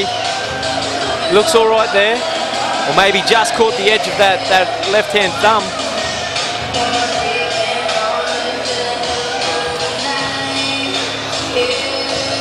Or may have just caught the right-hand thumb of Brad Pitt. Seconds out as we approach round 3. Very hard to see, but there's a certain problem. And the eye is shut. And it's always visually very easy to tell if it's a punch or you've actually got a thumb in the eye. Like the swelling is different at Geely, and there's no doubting that he's copped a thumb. Yeah, 100%. One thing I remember in the amateurs getting a thumb in my eye, I couldn't see where the distance of my opponent was. I had no idea, and thankfully the opponent didn't know what was going on, but I had no idea where he was, whether he was right in front of me or a metre away. It's so hard to see, your vision just disappears. Yeah, it's definitely a lot blurry, a lot more blurry, isn't it? Yeah, it is, yeah. Oganov's showing great heart here to keep going on. He obviously is having vision problems, and Pitt's at his best. Great test for Brad Pitt. And after some nervous moments early, starting to assert his authority here. Look at the power on that right hook from Brad Pitt. But his mouth's wide open, so he's a little bit tired himself. Oh, Oganov. There's a little taste of the power if you get complacent. Oh, and again the left hook from Oganov. Both boys have got very good whiskers. Oh, and a right hand from Oganov. Is Pitt in trouble? The undefeated Brad Pitt has been whacked a couple of times here. Oganov is confident. Pitt is down. And he is hurt. Pitt is hurt bad. Oh, his legs are gone. Time. Mouth guard is out. Let's go. We're going to clean the guard. Get on with it. Stop the fucking back of the head, I'll stop you, I tell you. No, you know the rules. All right, let's go. Let's go. Good. Let's go. Brad Pitt is on wobbly leg street. Swing it over the back of the head. He's not in good shape at all, Brad Pitt. Back of the head, all right? Push.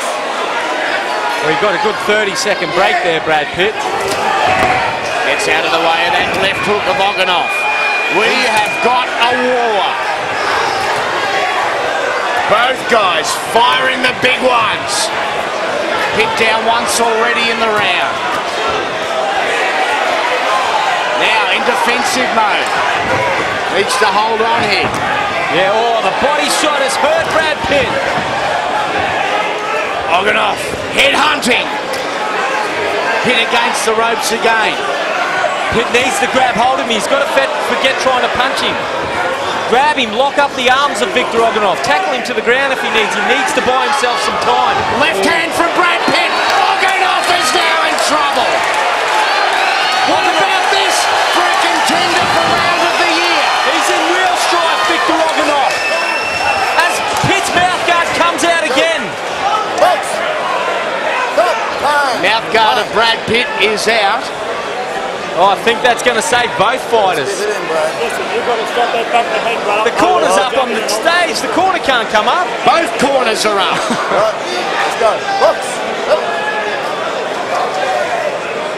We're going to see the end of the round. Oh, the jab from Brad Pitt.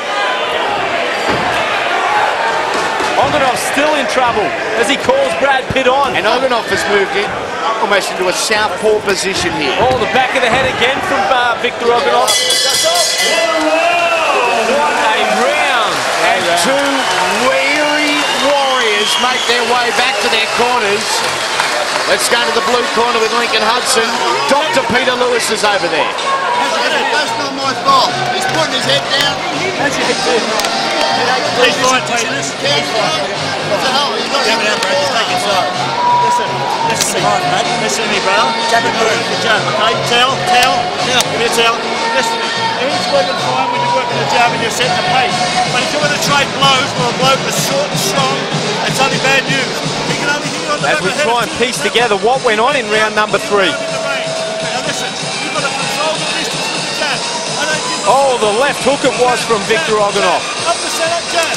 You understand? Find your rhythm and find your That was the crucial knockdown, but not too sure of what landed. I think it was the left hand that knocked the equilibrium of Brad Pitt. and it was a gentle assist getting him to the ground. But it was the initial shot that did the damage, Gil. Yeah, it was more of a shoulder that pushed him to the ground. The first one did the damage. Round number 4. Well, Brad Pitt really being tested here. Almost a Muay Thai clinch here from Pitt as he tries to clear the head. Oh. Get some stability in the legs. The back of the head again. 1 point. 1 point. 1 point. All right. Back of the head. Last time, understand? Good. 1 point taken off Victor Oganov. Once again, Victor's corner up on the ropes, and someone needs to tell him the rules. He can't just jump up and get in the ring. Hey! Off! Hey! Get over there. All sorts happening here. You got 5 minutes, Brad. Right. Trainer's been told to move. Come to fight or what? You got 5 minutes. Oganov back into the neutral corner. Right. 5 minutes. Lincoln Hudson yelling abuse. Right. Go speak to your corner, yeah. You should know the rules. I want the 5 minutes. Yeah, you get the 5 minutes. And we are going to have a 5-minute break here, perfectly within the rules after a foul. Wow. Let's all take a couple of deep breaths. The eye of Victor Oganov fully closed. The heart of this guy to fight on. Not only fight on, put Brad Pitt on the canvas. First professional to ever do so. You take your time. We have 5 minutes. We spoke earlier about the cruiserweight rankings. Brad Pitt is the national champion. Let's take a look at how they stack up.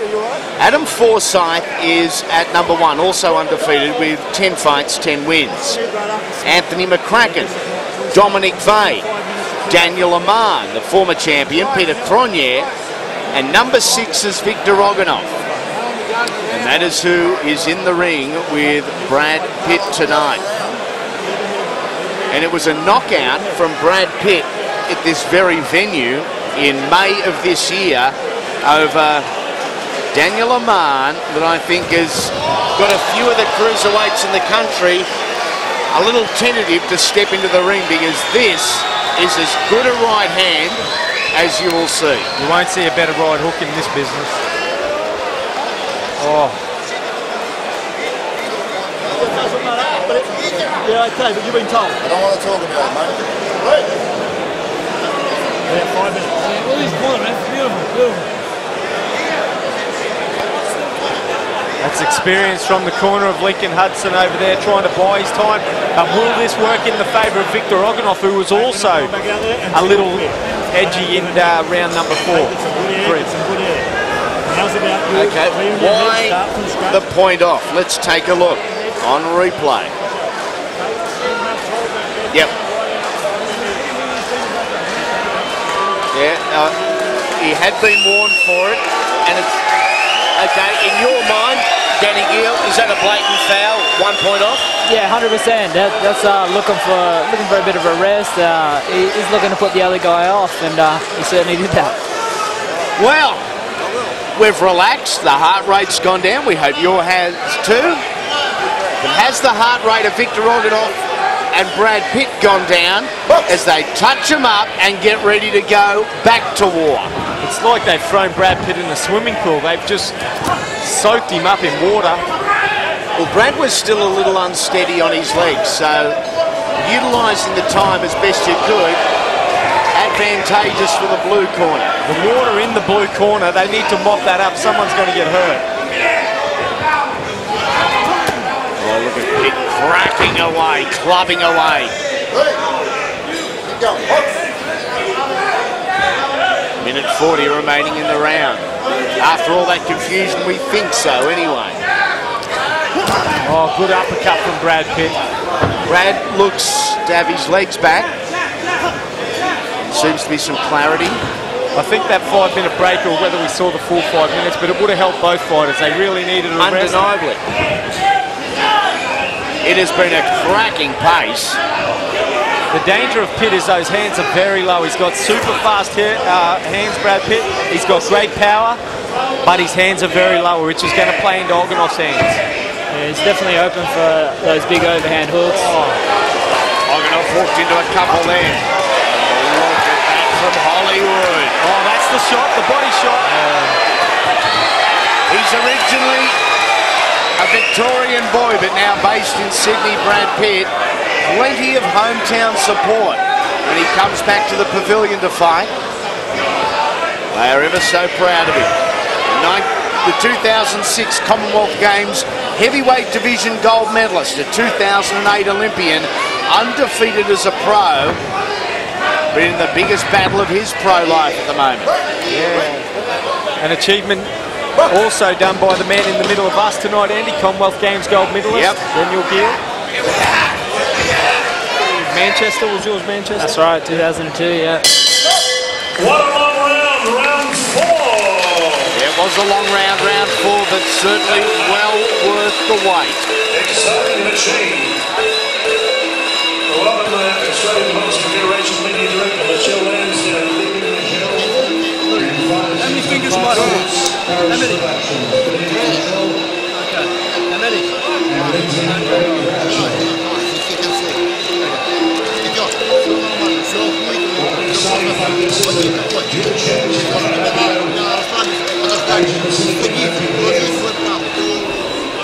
Round number 4, a round full of fireworks.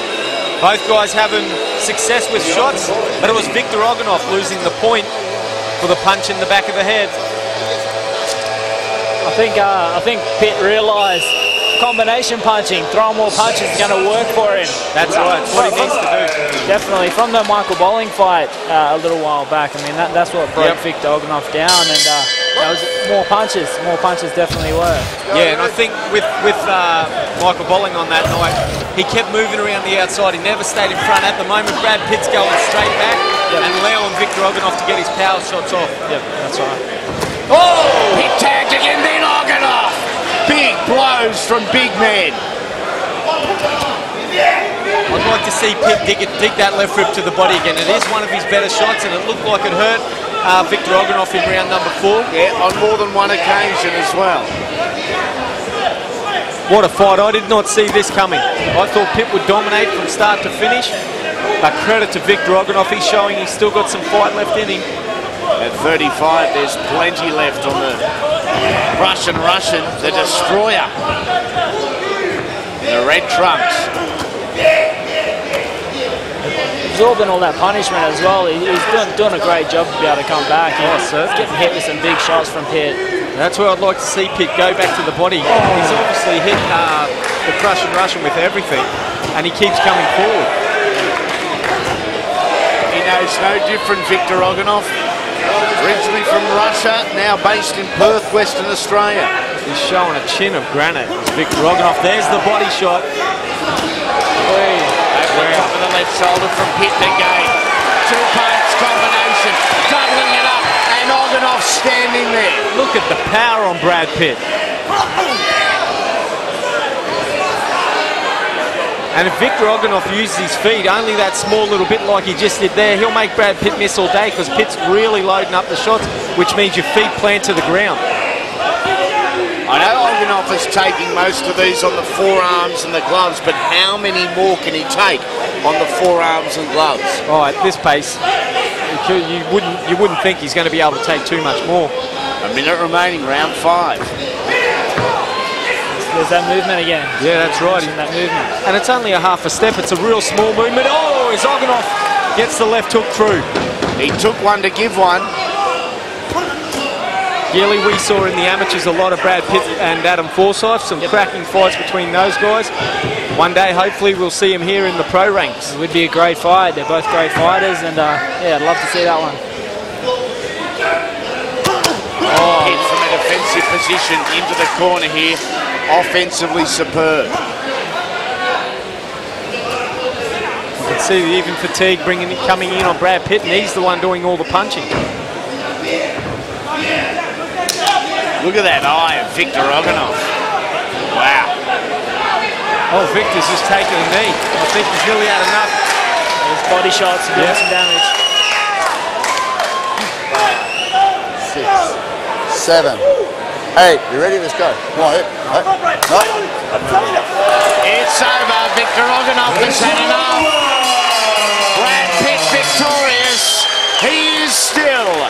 Mr. 100%. Wow, that really tested him.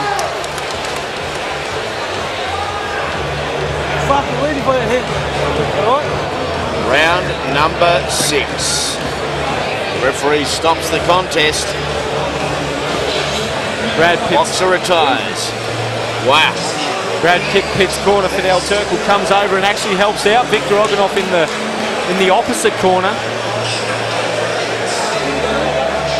How tough are these two lads? Was all power shots here in the last round from Brad Pitt. Oganov kept coming. That was about his only success in that round, the left hook, but the rest was Brad Pitt. And I think, like you said, Daniel Gill, those body shots, that was a telling factor. Here we go there. This was enough for Victor Oganov.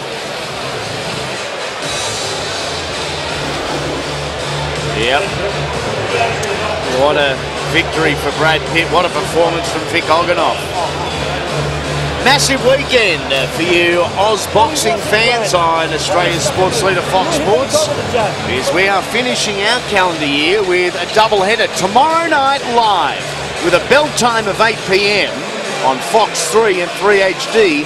The first title defence for the IBF featherweight champion of the world. What a ring to that. The kid, Billy Dibb, against undefeated Italian Alberto Cerviti.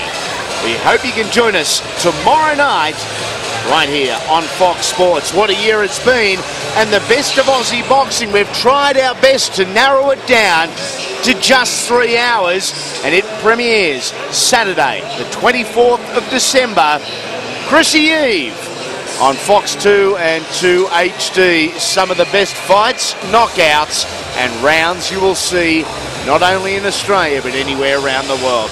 Time to go centre ring and make this one official. Ladies and gentlemen, the time. Referee Bryce Bedwhistle got the okay from Oganov to stop the contest.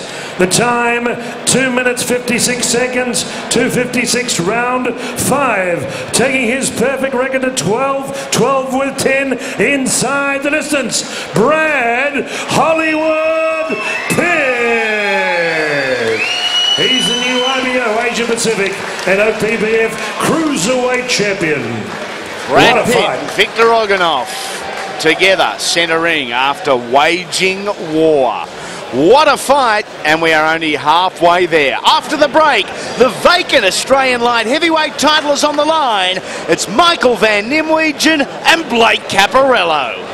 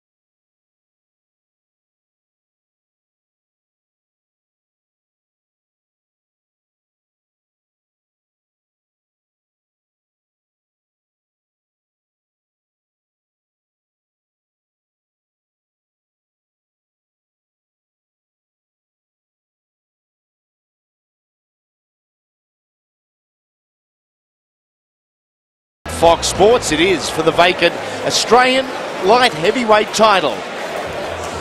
Michael van Nimwegen from Sydney, New South Wales, and Blake Caparello from Melbourne, Victoria. Both relatively inexperienced young men looking to hold the big belt in the Aussie under 80 kilo division, both at 25 years of age. A slight height and slight reach in favour of the Essendon boy, Caparello. Nothing separated on the scales. The vacant Aussie light heavyweight title coming your way on Fox Sports. Let's go to Howard. Ladies and gentlemen, 10 rounds of boxing for the vacant Australian Light Heavyweight Championship. Would you welcome in the red corner from Cronulla, New South Wales via Paddington, Michael the Ruckus van Nimwegen.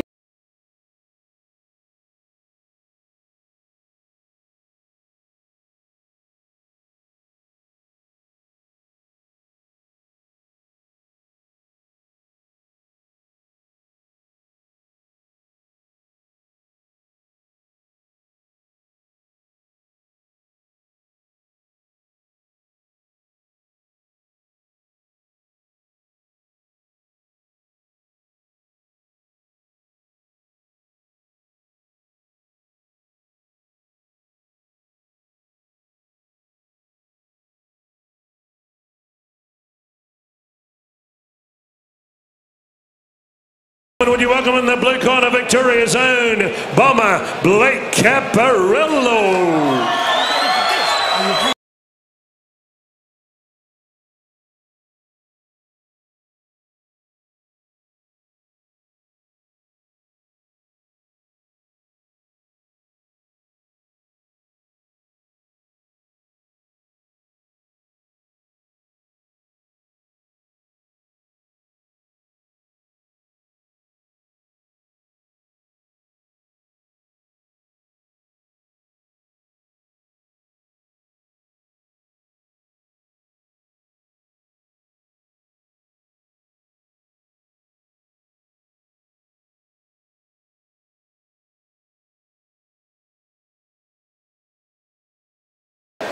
Ladies and gentlemen, 10 rounds of boxing for the vacant Australian Light Heavyweight Championship. Would you welcome in the red corner, wearing black trunks with a touch of red, from Cronulla, New South Wales via Paddington, Coach David Birchall, toe-to-toe, Gymnasium Lakemba. He is the reigning New South Wales super middleweight champion. A professional record of 6 fights, 5 wins, 1 draw, 2 inside the distance. Ranked number 8 by Ray Whitley's World of Boxing as the contender. At 25 years of age, 79.25 kilograms. Ladies and gentlemen, would you welcome for the first time to Melbourne, the Ruckus, Michael van Nimwegen. And across the ring in the blue corner, from Essendon via Greenvale, Victoria, Coach Sam Lebruna. He's been a star on Brian Armatruda, Barry Michael shows for the past 12 months. Unbeaten in professional boxing. 10 bouts, 9 wins, 1 draw, 4 inside the distance. Rated as the #1 contender at 79.15 kilograms. Trunks of gold with a touch of black. White sand gold, as I said. Would you welcome bomber Blake Caparello. 10 rounds of boxing. Your referee, Ignatius Miscellatus. Judges, Anika Williams, Andrew Campbell, Dale Westerman. Here we go. Let's get it on. Championship time continues. Okay, boys, I spoke in the change rooms. Expect to obey my commands all the time and protect yourselves all the time. Understand? Touch gloves now and good luck. Vacant Aussie light heavyweight title coming your way. That man, Michael van Nimwegen, has travelled south, the hostile territory, to take on local favourite and Essendon boy, the bomber Blake Caparello. 10 rounds is the journey. 79.38 kilos, 175 pounds or 12 stone 7 for the vacant Aussie title. It is van Nimwegen in the solid black trunks, in the black and the gold. Caparello, once again, a right-hander versus a left-hander. The right is van Nimwegen, the left is Caparello. Both boys very deserving of an Australian title fight. I know it's something Blake Caparello's tried to get for a long time. And yeah, both big light heavyweights as well. Caparello's a guy who's impressed me for a long time as well. Yep. He's he puts it very, very well together in the ring. Yeah, I'm exactly the same. I love what Blake Caparello brings. He fears nobody, like I said in the intro. He'll just take on anybody, and that's what I love about him. Joel Casey, Kane McKay, Michael Bolling, Togalatoa, Joseph Quajo, Aaron Ross. Fair list of names in your opening 10 fights. And we're talking a guy who had a very limited amateur career. It wasn't as if he had 60 or 70 amateur fights under his belt.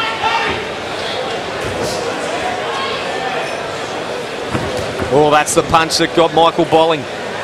That is the big shot of Blake Caparello, and it is a boomer, that left hand. That's what Michael van Nimwegen really has to be careful of. A lot of time for young Michael, inside and outside of the ring. Nice young guy.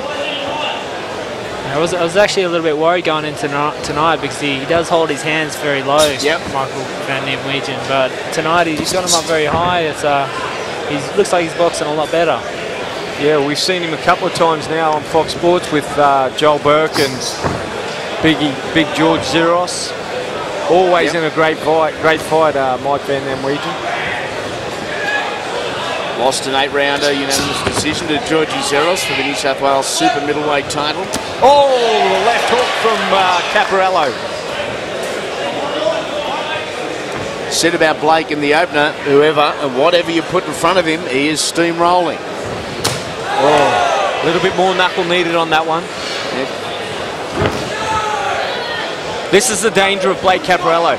If you sit there like Mike's doing at the moment, he's gonna tee off on you. Mike has to throw punches as he's going. He can't sit at Blake's distance. Yeah, Blake's just getting more and more confidence too. That's right, and that's how Blake works. Once you let Blake Caparello get a rhythm, he's very hard to stop. Mike needs to make it rough, and he needs to get in behind his punches and try and unsettle Blake Caparello. Sitting here, that's danger. Good jab there from van Nimwegen. Yeah, pushing forward ever so slightly. Ripping to the body. He's got an effective level change. As Blake Caparello, 1 round down, 9 potentially remaining. Now we saw, of course, last up, Michael van Nimwegen with a 6-round unanimous points decision over Joel Burke in a Sydney show in July this year on the undercard to Nader Hand and Dan Pawsey. And he got sucked into Joel Burke's fight until about rounds 5 or 6 where he switched back onto his style. Yep, busted his hand. Yeah, he did, broke his hand. And Gilly, you know, of all people, having been what you've been through in the last 3 months, it's a difficult road back from a dud hand. Yeah, it's not too good, but you just got to look after it enough and hopefully it'll come right. They turned it on, didn't they, the boys? Rarely does the professor not turn it on. Before the bell even started, that had warnings. That's right. The heads come together and the referee had to break them before a fight even started. Got your mouth guard in? Wipe that corner, boys. Fox, stand down, boys. Round number 2, the vacant Australian light heavyweight title. Andy Raymond, Chris McCullen, the little big man, and the real deal Daniel Giel, a world champion, an Aussie champion, and, well, Andy Raymond, a potential contender for second place in my own house. Well, you were a BMX bike champion. That'll do. Take that from 25 odd years ago. Oh, there's that left hook from Caparello. It's so easy for us to sit here and say, but Mike needs to put his punches together. Put them in bunches. Ones ain't going to work against Blake Caparello. No, they're exactly right. There's the one. There's the low percentage single punch. There doesn't seem to be a lot of height difference between these guys. Not a lot of reach difference as well, but Caparello just lands that left very, very easily. At 2 centimetre height, 3 centimetre reach advantage, both in favour of Blake Caparello. But again, the way he stands, offensively and defensively, legs apart, really crouched down, it appears, albeit an optical illusion, that van Nimwegen's got that length and height on him. I think what works in Blake's favour is he uses his feet really well for a lefty. He's one of the better left-handed fighters around at the moment here in Australia. He's in and he's out of range with only a small step, a half a step. He's never too far away from his opponent, as you saw there. Sometimes fighters jump too far away and they're a metre out instead of being only a few centimetres where they can still land their shots. Caparello's always there. Yeah, that's exactly right. Sometimes they get too close as well and crowd their punches. That's right, yeah. But he tends to hold his distance well. Oh, just missed that slip left hand.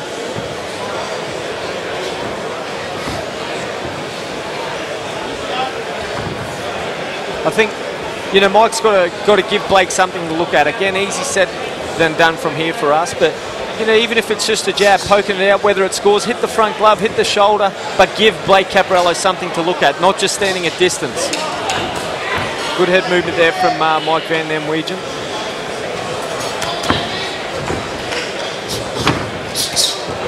I think the thing as well that Mike's got to be careful of is that he doesn't get frustrated. We've seen him; he loves to be in an action fight. He loves to put pressure on. But at the moment, he's struggling with the style of Blake Caparello. He's just got to, you know, stick to his game plan, trust in his corner of Dave Birchall, that, you know, they'll reassure him what he's got to do in the break. Could even be an idea to try and get into Blake Caparello's head. And sometimes that's a good tactic. I try and do that myself. Rough him up. Get in their head and play a few games, and sometimes it puts them off. Talk a bit of jive. Yeah. That's round 2. 2 rounds down, back to the corners they go. In our semi-main event on this edition of Fox Sports Friday Night Fights.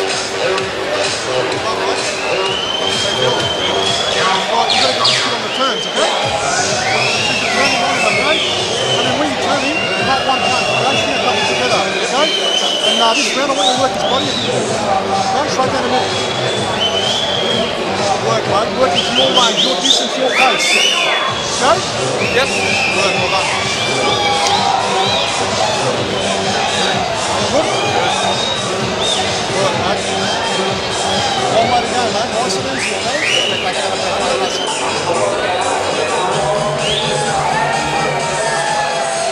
Work.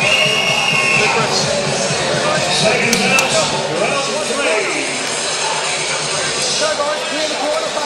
Round number 3 coming your way. Van Nimwegen, we spoke briefly about Caparello's amateur career, a brief one. Under 10 fights. Van Nimwegen, 26 fights, 2-time state champion and a bronze medal at the Aussie titles. So despite the fact he's only had 29 rounds and 6 fights as a professional, he's got some experience there. Yeah, I saw Mike down in Canberra the year that he represented New South Wales at the Australian titles, and he didn't lose that fight by too much. He was always in it to fellow New South Welshman, I think, Luke Wonder maybe. But, you know, he was around that level, so he has got the better amateur career, but at this stage you can see Blake Caparello is controlling this fight today.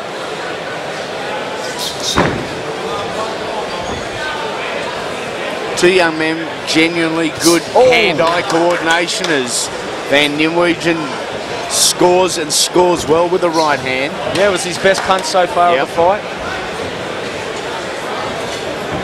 You saw Sam LaBruna in the corner. He was the one on the outside doing the talking to Blake Caparello. They got a great relationship, fighter-trainer relationship. It's very important in boxing, I think, that the trainer and the fighter think the same, they get along, and the trainer can keep the fighter calm in the corner. Which, Gila, you have excellent down in your team. Yeah, we got a great corner. And a minute is not very long. You don't have very long to recover, so you got to make the most of that minute. Yeah, that's right, yeah. This is better from Mike van Nimwegen. He gets touched a little bit there, but nothing major. Good jab there from Caparello. Something that, you know, the lefties don't use or the righties don't use against the lefties too much is the jab. And I think I always talk about it. Rob Medley down at Penrith one night, it was against Gary Comey. Gary Comey, you're right. Dominated the fight with the left hand. A real good performance by Rob Medley that night. What's Fred? He beat up his friend. It was his friend, yeah, that's the one. You're a weird lot, all of you. The Grange, eh? Yeah, it was a topic of conversation for a little time after that as well, that fight. Back to the present time. Just under 40 seconds remaining in round number 3, and still yet to see fluent combination punches from Michael. Oh, there's that danger. He's walked into one there, hasn't he? Hasn't he got a good left hook, Blake Caparello, as he finds the room with the uppercut as well. We saw the referee say to Mike van Nimwegen, that's the third time your foot, there's an impossibility. You're going to step on the front foot of the lefty. That's just the way the left-handed, right-handed work.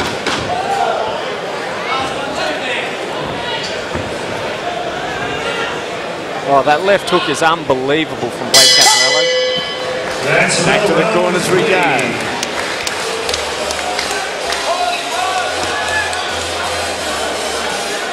The main event next, Soliman.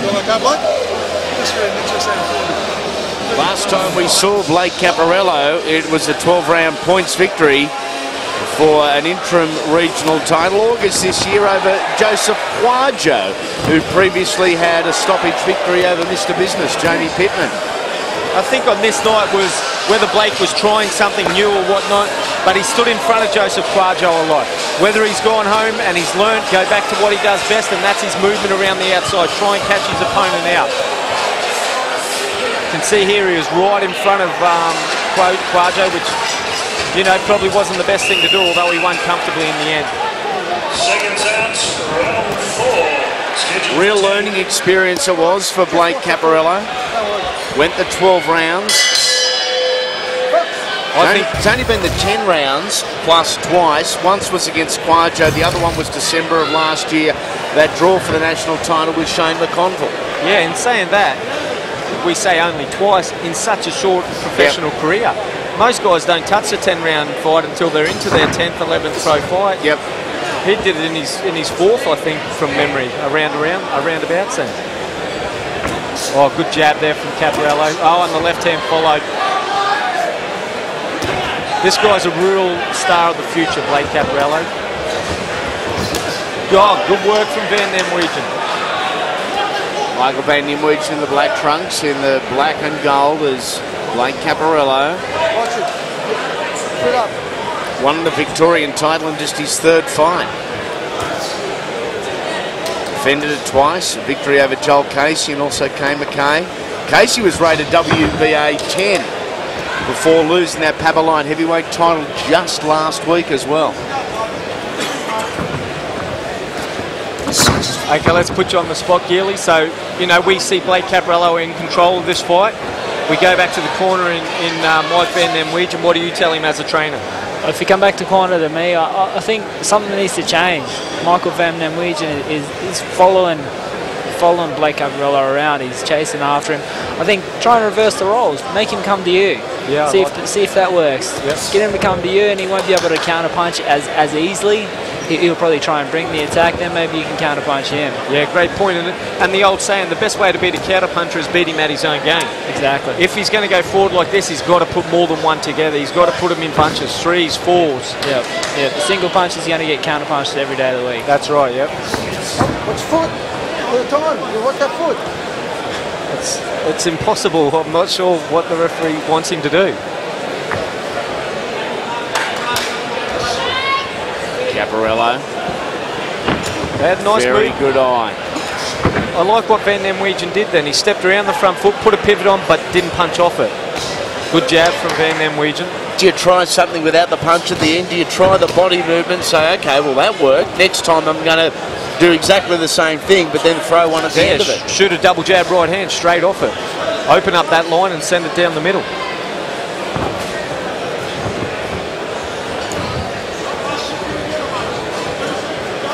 Middle stages of round number 4. In fact, the majority of round number 4 has been like this, with Caparello just circling, predominantly left. Oh, there it is again, a little bit of a balk, a little feint, then he jumps on it. That was good work from Van Nimwegen. Like you said, Gilly, give him something different, whether it's forward, back. Round 4 comes to close.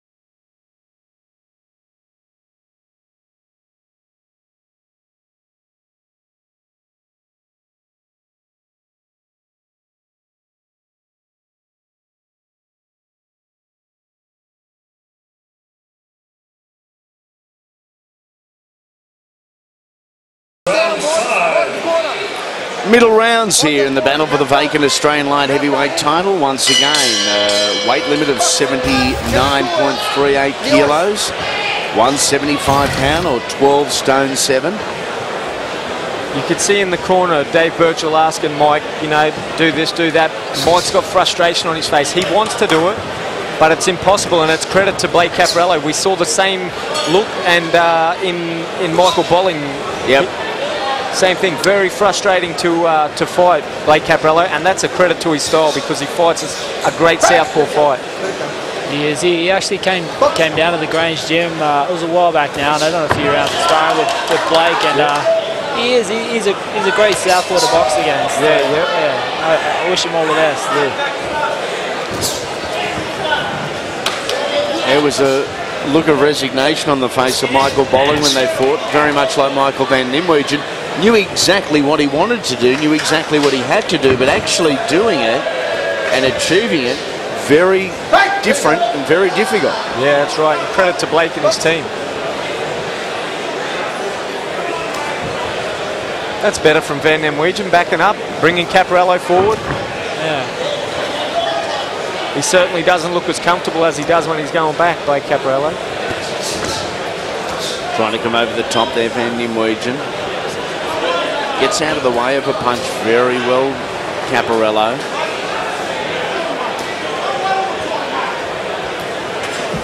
Oh, look at that. Walked into one. Took it well, did Mike Van Nimwegen, as he digs a right uppercut underneath.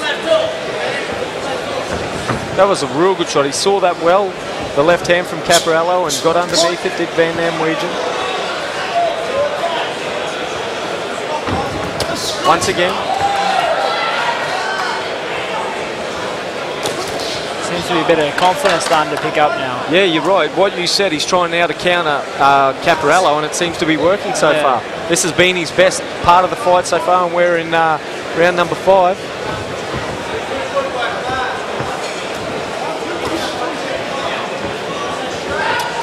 Not following as much. A little uppercut there from Van Nimwegen, but not following.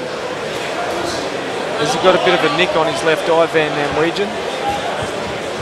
We'll see as he works his way around to this side of the ring. Final 30 seconds of round number 5.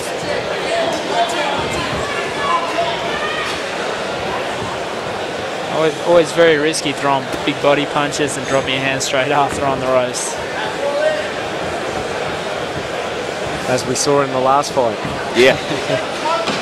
I think we saw a little bit of everything in the last fight, didn't we? We did. Rules were well gone out the window. That was a beaut. Bell sounds, half fight distance here. The Australian light heavyweight title.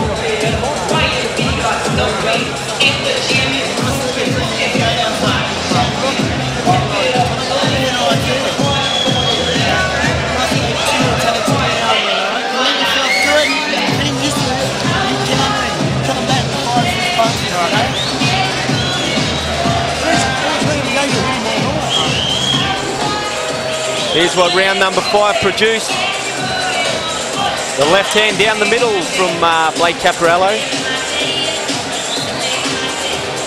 Oh, once again.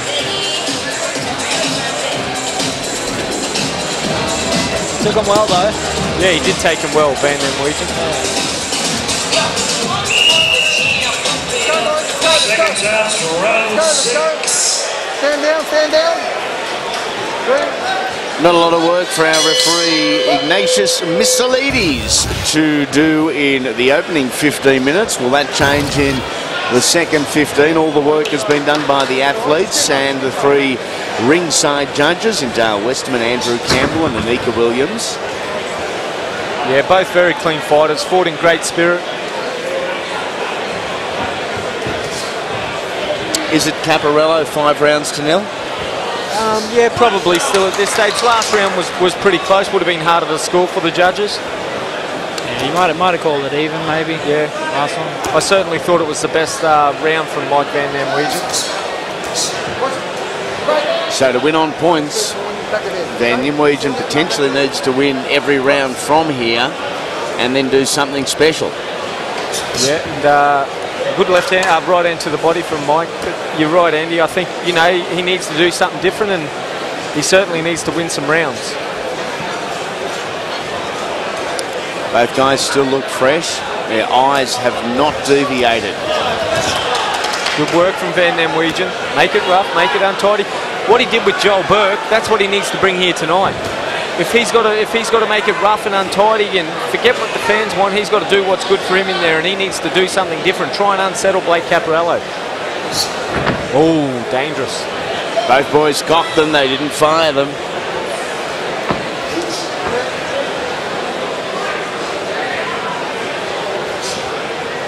Halfway through round number 6.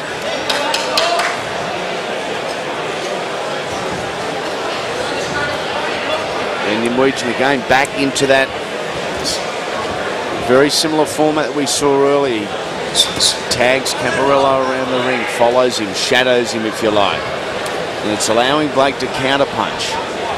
Undeniably one of his strengths. Ooh. See there, Van Nimwegen just missed with the right uppercut, but then come 2 steps out, which was way too far away from Blake Caparello. He couldn't capitalise on that. Too many single punches as well. There needs to be a few more combinations if Van Nimwegen wants to start picking it up. Yeah, I agree.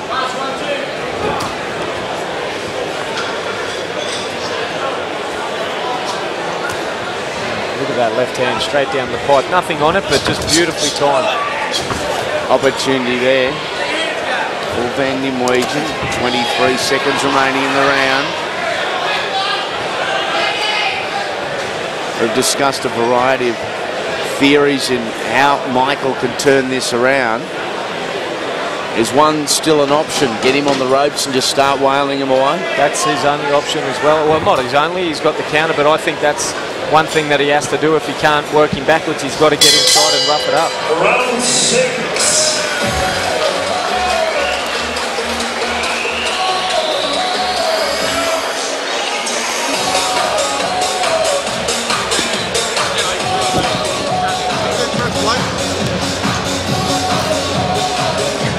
Let's take a look at the Australian light heavyweight rankings as they stood at the start of the month. And of course, this title is vacant. That's what's being fought for tonight. Blake Caparello is the #1 man. Joel Casey, who fought only recently with Manny Blamas.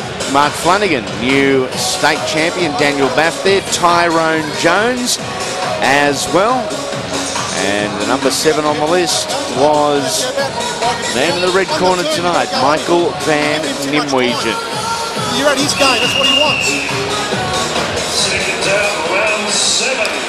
Round number 7, what can the New South Welshman do here to turn the tables? We've actually got a good young fighter coming up as well, a guy by the name of Steve Lovett, fighting out of the Grange that next year or so will be making a big mark on the Australian scene. Very good young boxer, a good young athlete too, just a natural. One of the best left hooks in the game is Steve Lovett. Saw a lot of him in the amateurs and looking forward to seeing what he brings to the pro ranks. Range ever progressing with their new IBF middleweight champion of the world, who is joining us tonight, Daniel Gill. He fought the junkyard dog Aaron Russell twice in the amateurs, did Steve Lovett for 1 apiece. Oh, nice left hand down the pipe. And again, look at that for timing. 2 beautiful straight shots there from young Blakey Caparello. We'll make that 3.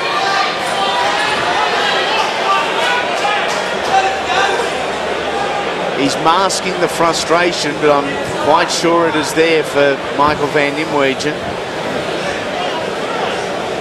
Certainly. Oh, better work from Van Nimwegen. Then he come out. Then he's got to get on top. Instead of coming out, he's got to get on top of Blake. Yeah, that's right. He needs to test him out. Get in there and do some work. Don't just stand back. Stepped on his foot again. Yeah, I'm not sure I agree with the warnings on the run. I don't think it's changed the fight in any way, shape or form. Doing it too often, okay? That's impossible. Yeah, not too many accidents. I don't agree with that. Box. No. Oh, I've sparred southpaws non-stop, and it happens time, and without every spar that happens. Oh, the big left hook from Caparello falls short, and this is where Van Nimwegen needs to be. And back to where we started. Minute remaining in the 7th. Good two-punch combination from Caparello. Rare young talent.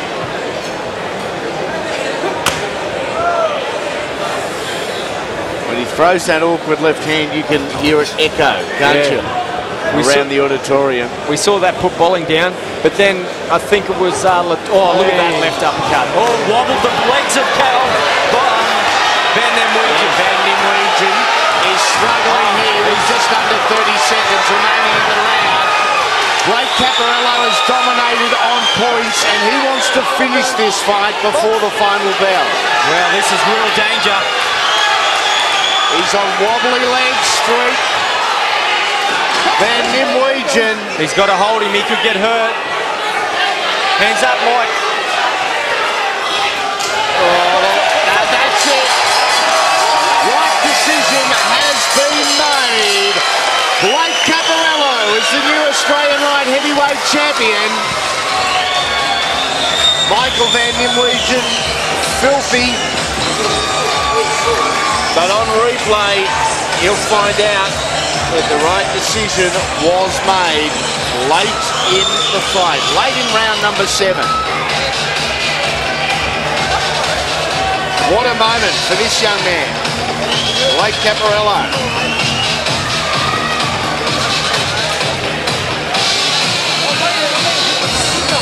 Will we see the rematch of Shane McConville and Blake Caparello? Yeah, we may well. We may well. Something a lot of people want to see. Shane's been out of the sport for some time with illness. We'd love to see him back. We'd love to see these two go at it again.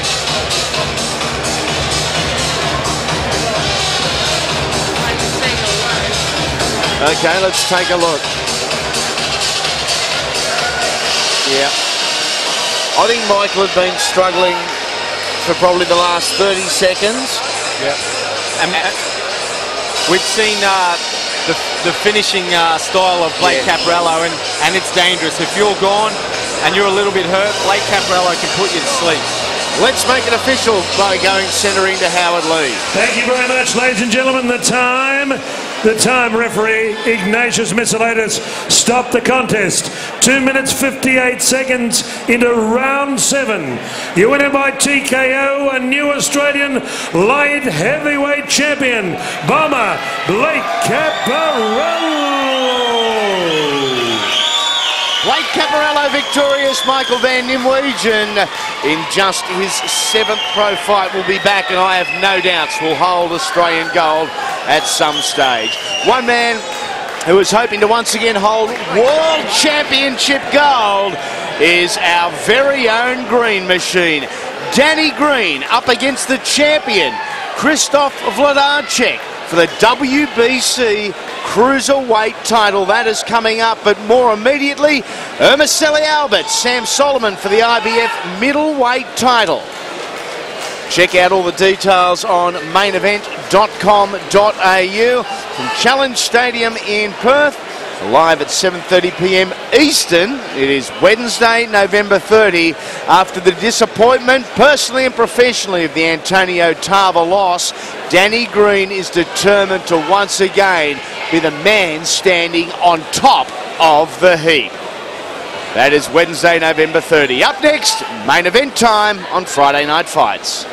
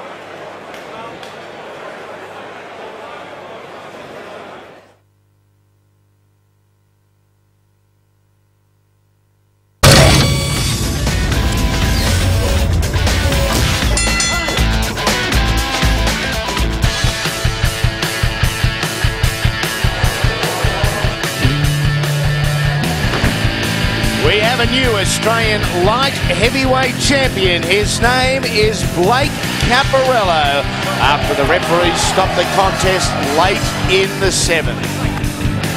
A huge night for that young man as we move to our main event, part of the IBF middleweight box-off series, an eliminator over 12 3-minute rounds. Eromosele Albert up against Sam King Soliman. Soliman, competing in his 50th professional bout, is 1 year the senior of his opponent, born in Nigeria, based in the United States of America. The big difference here is height, 9 centimetres in favour of the visitor. Time to get the boys out, because it is time for our main event. Let's go to Howard Lee. Thank you very much, Andy. 12 rounds of boxing. An official eliminator for the IBF Middleweight Championship of the World, sanctioned by Sugar Ray Wheatley, with Australia's IBF World Middleweight Champion Daniel Gillette, ringside part of Fox Sports. Would you welcome, ladies and gentlemen, challenger number 1 to the red corner from Florida Vine, Nigeria, Eromosele Albert. Dem mama, I say what mama did they keep?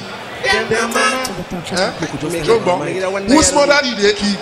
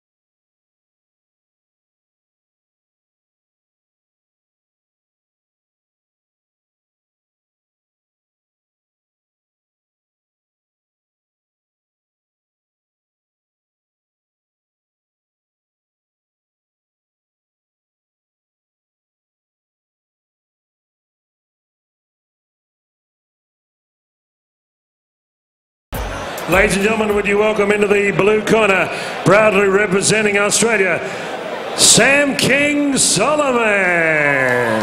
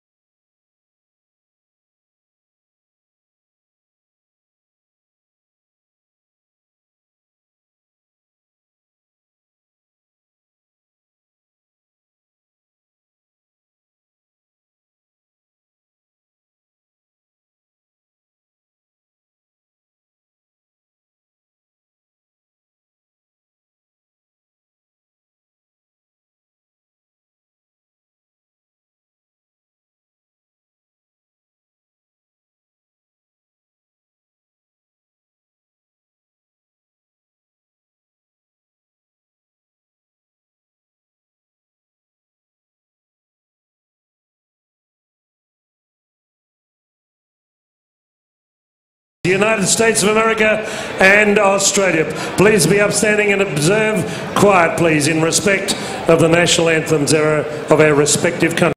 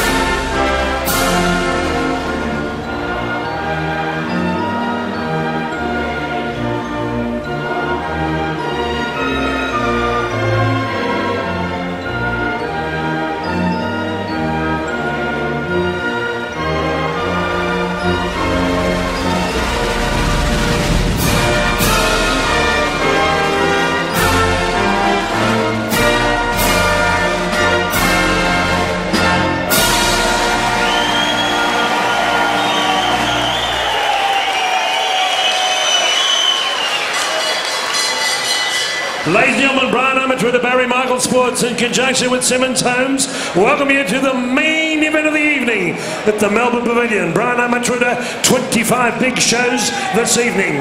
12 by 3-minute rounds of boxing. And an official eliminator for the IBF Middleweight Championship of the World. World Champion Daniel Gill, the real Gill at ringside. Ladies and gentlemen, are you ready to rock? Are you ready to box? 12 rounds of boxing. Would you welcome in the red corner from Miami, Florida, via his native country of Nigeria.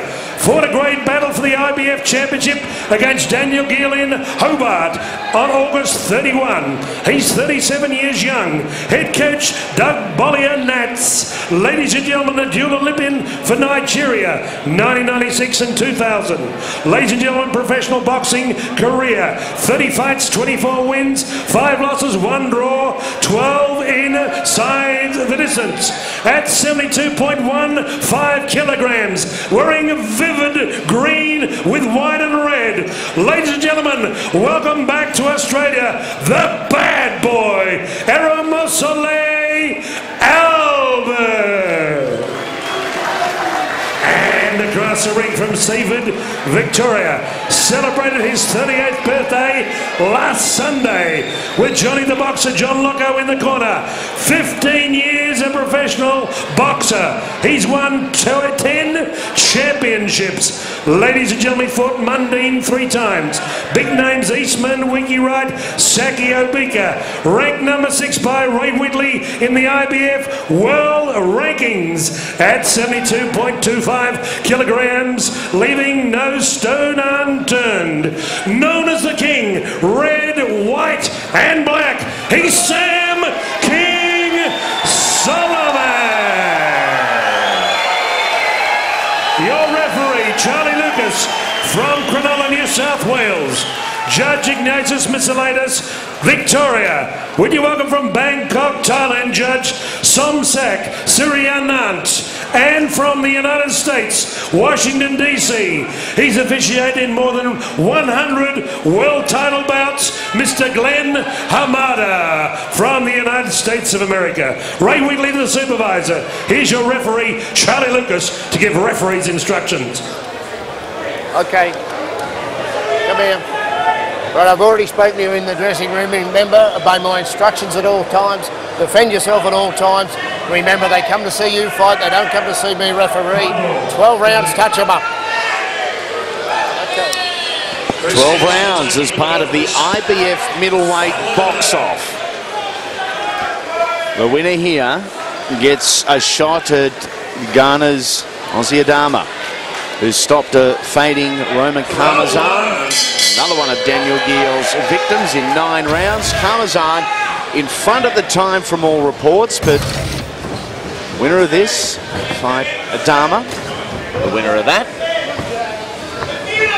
is up against our mate in commentary tonight. A pleasure to have the real deal, Daniel Gill, the IBF middleweight champion of the world.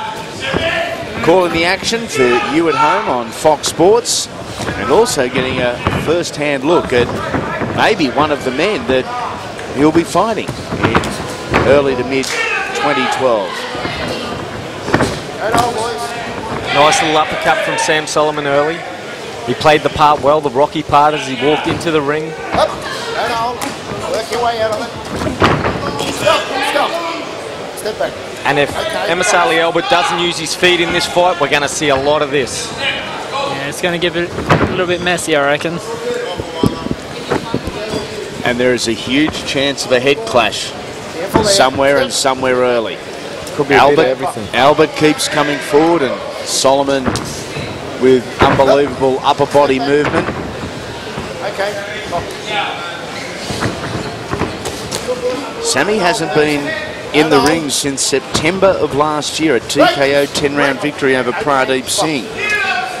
Won the vacant IBF Pan Pacific title during that match, or in that match, should I say. Yeah, we called that fight. It was out of the race course. Yep.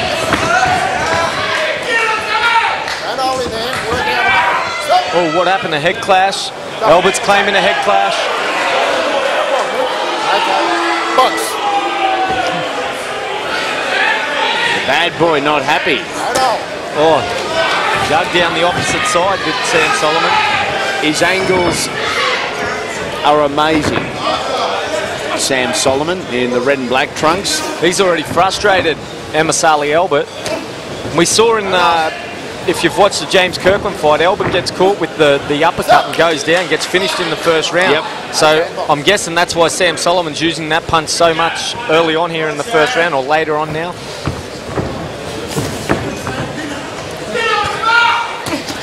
Going to the body, Albert, as Soliman goes over the top.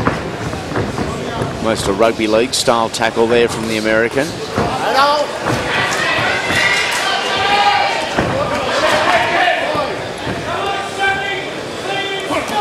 Look at the eyes on Eromosele Albert. They are full of bad intentions. How did you stand there for 36 minutes? I would have filled my duds and walked. Yeah, he's getting very frustrated, isn't he? What a rough and tough first round. Some head clashes, some shoulder charges, plenty of leather thrown in the opening 3 minutes.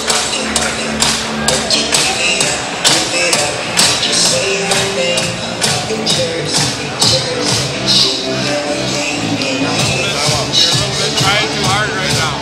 You gotta settle down, okay? You know what I'm saying? Just a little bit on the nose. A little nick there, right here. You're laying back. You're not popping your jab out like you were in the dressing room. Okay? Listen.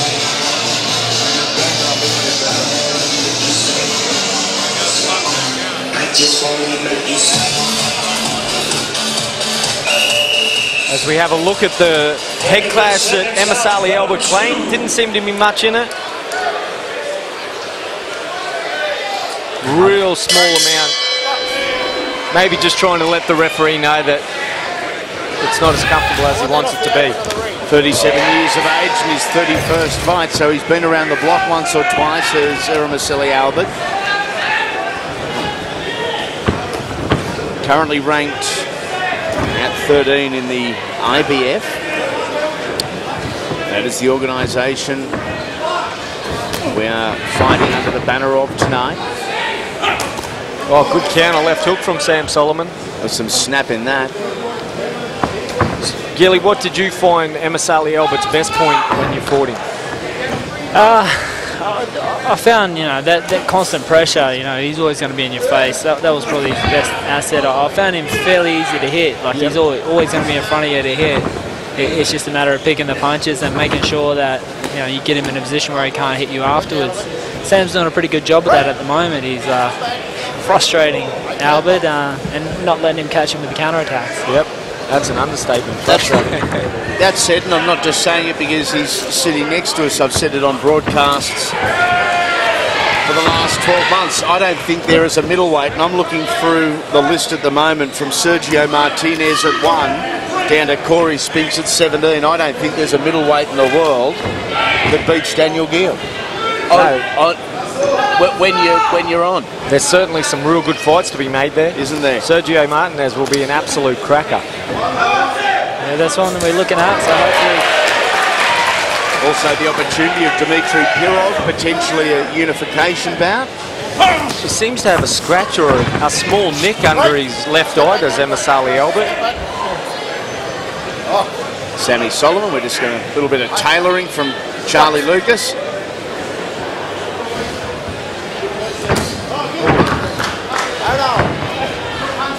Boys.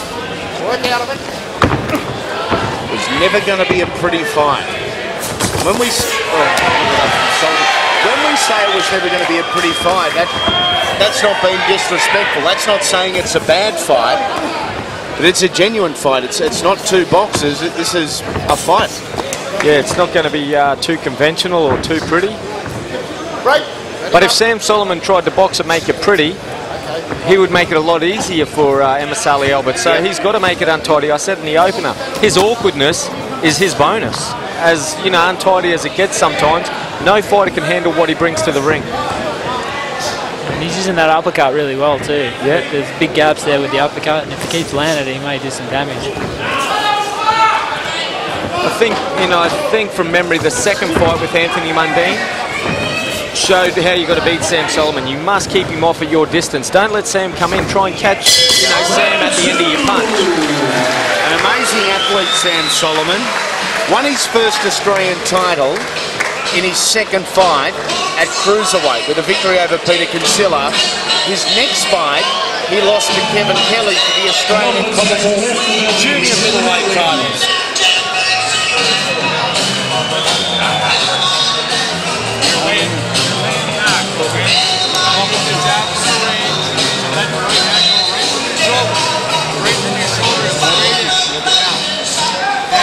Get in and wrestle with me. Let's take a look at the world middleweight rankings as they stand at the moment.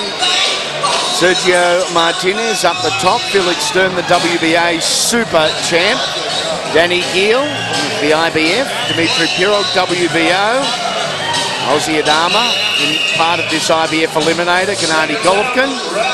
Julio Cesar Chavez Jr. in there as well. So it is a quality list that goes down genuinely to the top 20 or 25. Our very own Garth Wood is cemented in at number 19 currently. Has there been any talk of yourself with Gennady Golovkin? There has been a little bit of talk. Not that much. I mean, extremely talented fighter and great fighter. He's a guy that I actually fought in the amateurs. And is that in Asia? In Japan. Japan, yeah. Did you win? No, he beat me over there. So yeah, he's a good boy. Yeah, love to get that one back. Poor old Sebastian Sylvester, since his date with Destiny, has dropped down to number 24 in the rankings. Did he lose another fight after you? I think as well. So that's going to happen. Yeah. Well, these two guys are both looking to head north on the ladder with a victory here tonight and an opportunity first at Adama and then maybe even at Daniel Gill. Soliman's just really frustrating Amosot Albert, punching from everywhere is Sam Soliman. His work rate is tremendous. The hands are low though, he's given Albert a target. Yep, he is, and the chin's high. Two things you don't want to do in a boxing ring.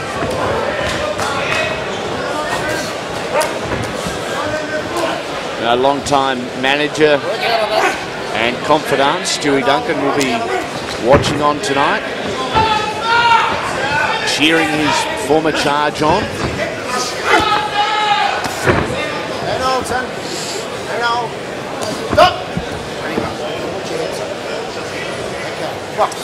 Just over a minute remaining, round number 3. As awkward and frustrating as we thought it may have been. Not frustrating for us, frustrating for the athletes involved. Well, one athlete, I think. I don't think Sam's too worried. This is the way he fights.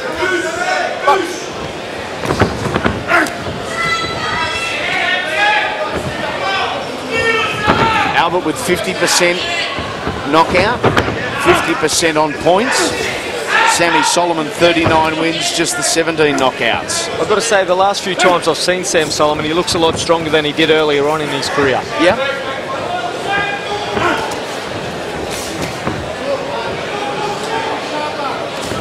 It's looking like fatigue's going to play a big factor in this fight. Yeah, Sam's got his mouth open, even though he's doing most of the work, as he has a cheeky grin down at Andy Raymond.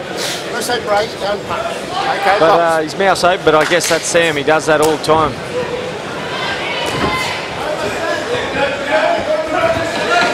Sam now has a really big mouse on the left eye.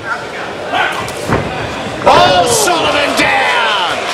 And a slip rule. I think he stood on the foot of Sam Soliman.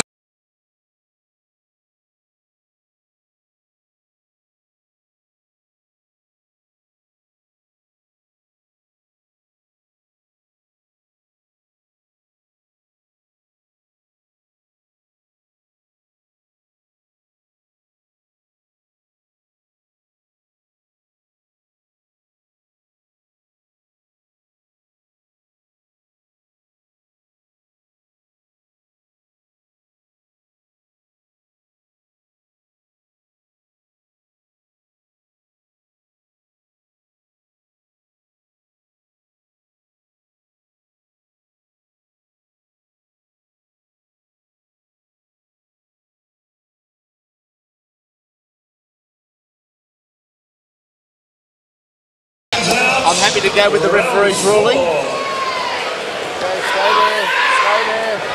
Charlie Lucas, our third man in centre ring.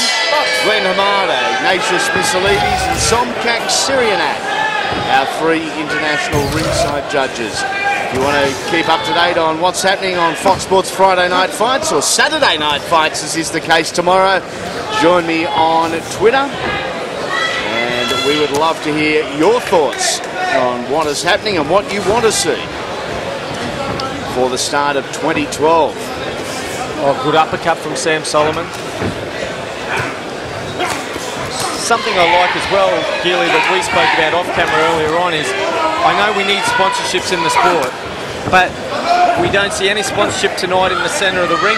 We haven't had people slipping over. I think there's got to be a better way to get that sponsorship logos out there. It's such a dangerous part of the sport when the boys get sweaty and it gets slippery in there. Yeah, 100%. I mean, there's got to be another way. I mean, there's got to be a way that they can maybe print the sponsorship on the mat that doesn't make it slippery when it gets wet. I think that's got to be important, because I know from personal experience it is extremely slippery, and you don't even want to go near the signage when it's wet. Yeah, I remember one fight, I worked around the whole outside of the ring, not trying to go in that centre spot. I saw Jared Fletcher recently on the Mick Katsides undercard slip over, nearly tear a groin. One other time slipped and had a head clash at the same time and got a cut from it.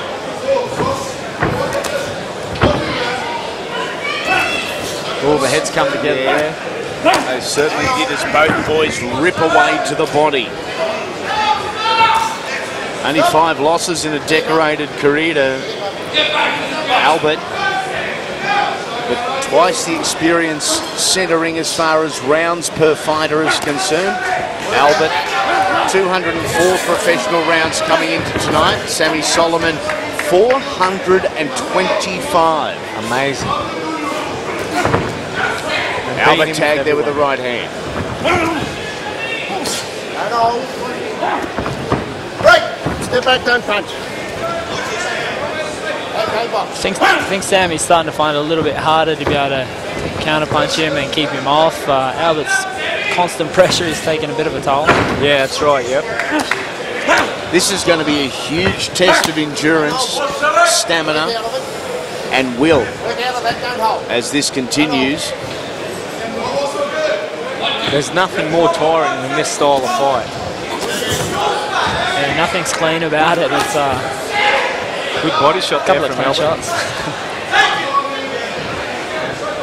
Fighting for the right to have a crack at the world champion. We've got a world champion in action tomorrow night with Billy Dibb. Of course, at the end of the month on Main Event Boxing, the Green Machine, Danny Green, once again attempts to get that 16 pounds of gold around his waist. What a card that is, the Danny Green card. 3 world titles. Danny Green, Chris John and Will Tomlinson on the one night.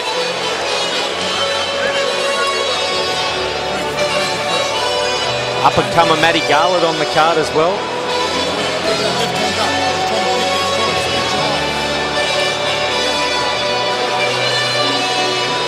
Sammy Soliman and Pradeep Singh last time out. I think they should have swapped the gloves for the little 4 ounces, because there was a little bit of MMA involved in this one as well. Go for an armbar or a triangle choke. That was an entertaining one to call. What's the body shot from Sam Soliman? Boom, there it is. Seconds out to be fresh, round 5. Wait. Sammy Soliman, Eromosele Albert. Soliman in the red and black. Albert in the green and white. Australia versus the United States. Oh, over the top was Albert. The best shot from Albert so far. They've done a real good job, Daniel, of Sam Soliman's left eye and eyelid in that corner, because a couple of rounds ago it looked like it was about to pop.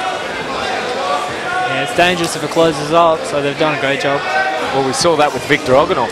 Importance of a good corner. Proactive corner. A win over former world champ Yori Boy Campus, Jermaine Saunders. Left-handers, should I say, for young Albert. Hold on, boys. Hold on. Stop. Okay, box. Back into it we go. Resetting centre ring. Soliman looking to go over the top. Albert goes straight forward. Yeah, not a bad right hand again there from Albert. Good jab from Soliman. Oh, what happened? His shoulder's dislocated. Oh, he's popped the shoulder out.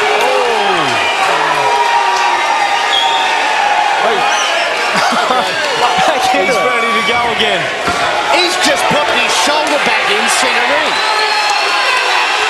Oh, boy. Myself, I dislocated my shoulders at least 15 times each side. 2 full shoulder reconstructions. That guy's in some pain at the moment. One tough sucker. Nice uppercut there from Soliman. Is he going to be able to use that left hand effectively? Well, the answer so far is yes. He's trying to lock it in, but it's really weirdly locked in, actually. Take a look at that at the end of this round. Nice right hand there from Soliman. You really can't afford to get into that grapple with Sam Soliman now because it will just be tearing. Once they move, they move.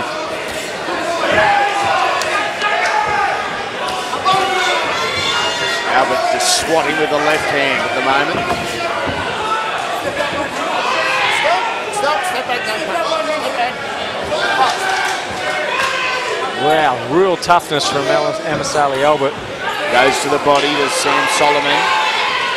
Soliman's work rate still up very high. 38 years of age. Look at him. He's got the body of a 21-year-old in great shape, Sam Soliman, as is Amonsot Albert. They're both boys very well put together. Albert with one arm still keep coming forward. Oh, Charlie Lucas, our referee, almost took a left hook. Albert back to the corner and in a world of hurt with that left shoulder.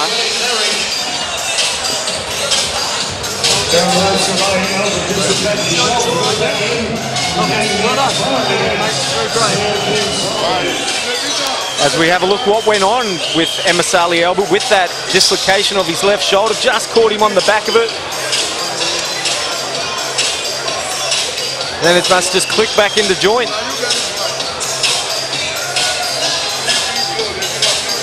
Looking at the left shoulder of the man in green. Oh, just got him at a real weird angle. Has it popped out? And popped back in it. Oh. Very common thing. You can have that to yourself. Yeah. He's got shoulders like cinder blocks, doesn't he? Look at the size of them.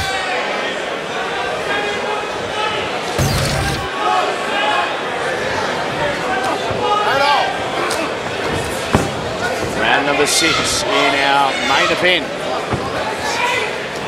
Soliman going for a wild right uppercut. Hang on, boys.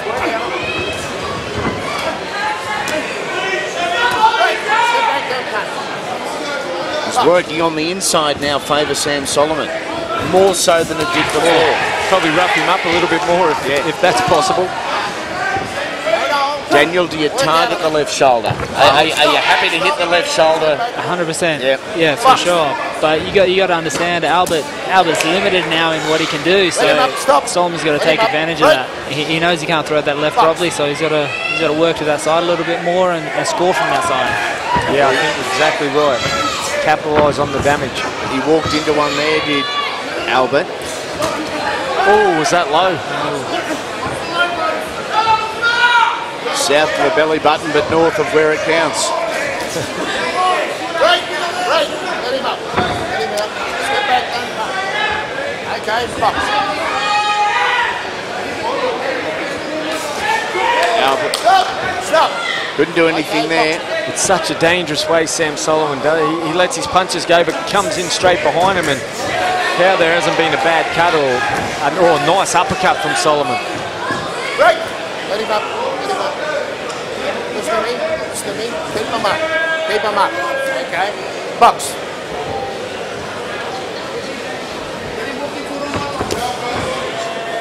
Gilly, you've fought Amonsot Albert. There could be an opportunity down the track that you may have to fight Sam Soliman. What would be your, what would you see of Sam Soliman? What, obviously you would fight your style, but what would you have to look out for from Sam Soliman? I mean, obviously you don't want to fall into his trap. He sort of sucks you into a trap, and if you fall into that, he'll have his way. And just what he's doing with Albert, he's frustrating him. He's hitting him in close with those little shots. Just doing enough to win the rounds as well. But that's what you don't want to do. You don't make him fight your fight. You get him out of his comfort zone. Again, working from the inside, Soliman.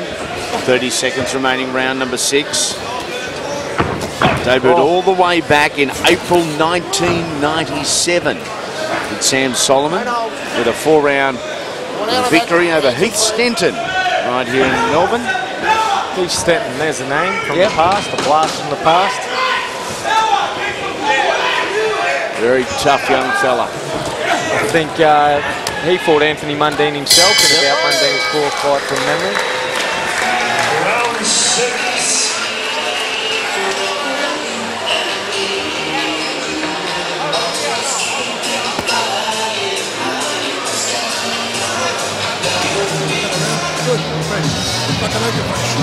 He can't take it, Sam. He can't keep up with you, buddy. That's why he's leaning forward. He's trying to grab you. Okay? He can't keep up with you. He's just got to give himself a bit more room on the angles. Stop going back. Right? He's expecting the right uppercut all the time. I can't see how my left side coming. Coming, Mickey. All right? You're doing well, Sam. Now we can go a bit on the left-hand side too. 1, 2, left. Hook right. We want to exactly, Sam. We want to keep neat and tidy, brother. You're looking good. You're feeling good. All we got to keep doing is keeping your composure, my boy. Seconds out, we approach round 7. Halfway through our main event, 6 rounds down, 6 rounds remain. If you didn't catch what Sam Soliman was saying there, he was acting out the Rocky movie. I think it was Rocky 3. I can't see out of my left arm. Mick, cut me, Mick. Certainly puffed up, hasn't it? I think they've done a great job with it because 15 minutes ago, I thought it was going to pop everywhere. Yeah, well, he's in great spirits to think of that in the middle of a fight. Do his own commentary.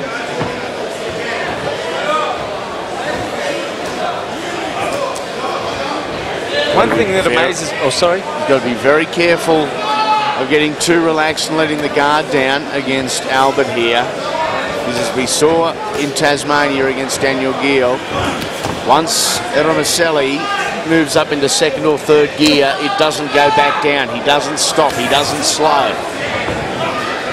One thing that amazed me with Sam Soliman, he doesn't have the best balance, and his feet are sort of all over the shop, but he somehow gets his punches off and lands them cleanly. And as we have a look down on the feet, you'll see Sam Soliman's balance of feet aren't under him very often, and he seems to get his punches off well.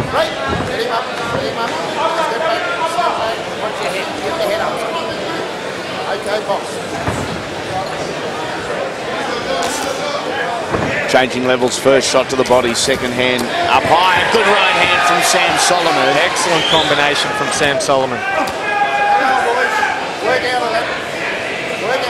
Let's see what Soliman can do here for that near side, that left arm of Albert that was injured earlier. It doesn't seem to be hampering him too much now. A combination punch that I saw Sam Soliman's used a few times so far that I think he may, keep is the left rip, left hook. He's had a lot of success with it, and it's just fell short from being really powerful. It's not far off the mark.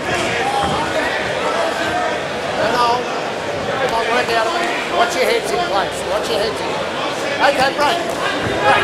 Stop. Okay, box. 50 seconds, should I say, left in the 7th. Sammy Soliman's 51st pro bout.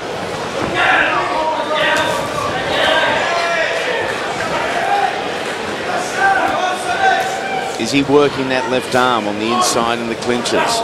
Work out of it. On the click side, should Amonsot Albert aim at that left eye of Sam Soliman, try and keep sending that right hand over as much as he can and try and, limit the vision from Sam Soliman. Yeah. He has had a bit of success with it. There you go. Again. Oh, is Sammy just a little wobbly there late in the 7th? Right, stop. It was a good right hand from Albert. Yeah, it certainly was. And that left eye of Soliman getting worse by the round.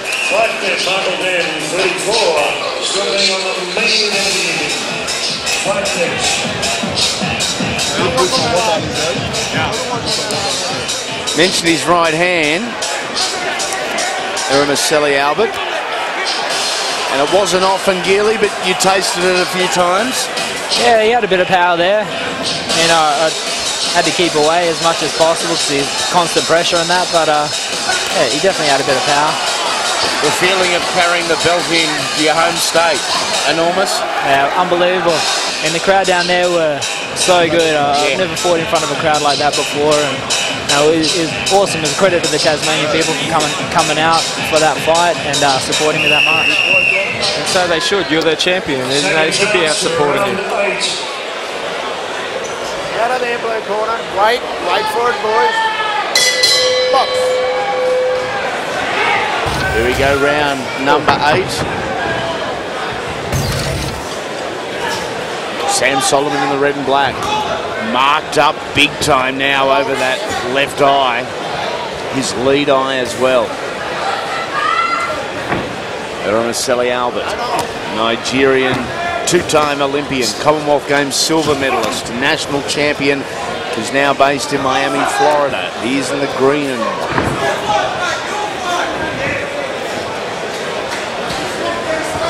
and not since the opening round, as Albert put it into reverse. He just shuffles forward, pushes forward. He knows one way. Yep, it is, isn't it?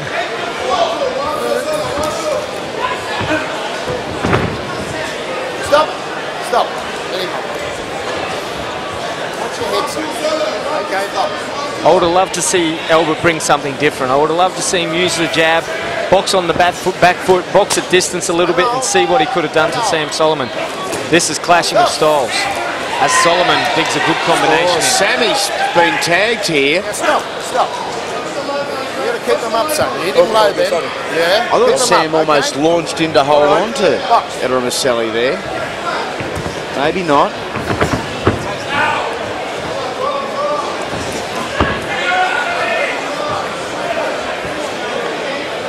It's going to make it awfully difficult to see out of that lead eye in another 2 rounds. You're not going to see the shots coming.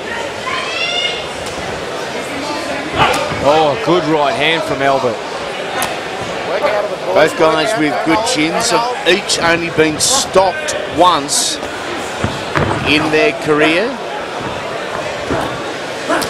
And to Sammy Soliman, that was Anthony Mundine in one of the 3 fights that he had with Anthony. I think you'll find Albert was James Kirkland in the first round. First round, exactly right.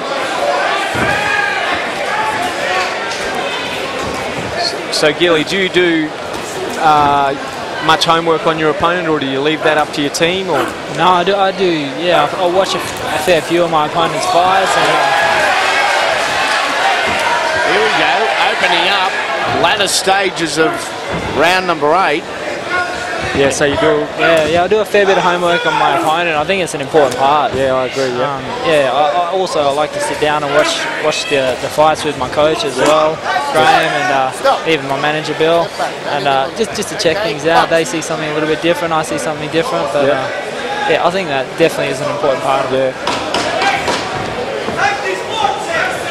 Come on, no hold.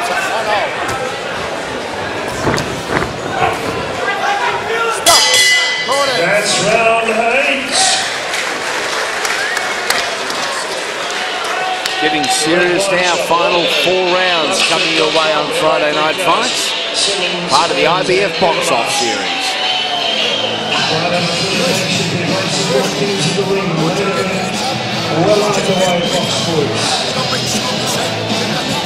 We're not going to lose over a cup, man. You understand me? Okay, championship round, son. Let's check out. Oh, a little left hand. No wonder Sammy stumbled a little bit. Sam Jr. took one.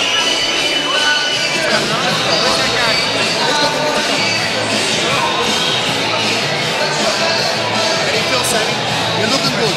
Of course you're fresh. You're ready, you're going to know this bastard, bro. Seconds out, round 9. Out of there, blue corner. Wait for it, step back. Okay, box. Here we go, round number 9.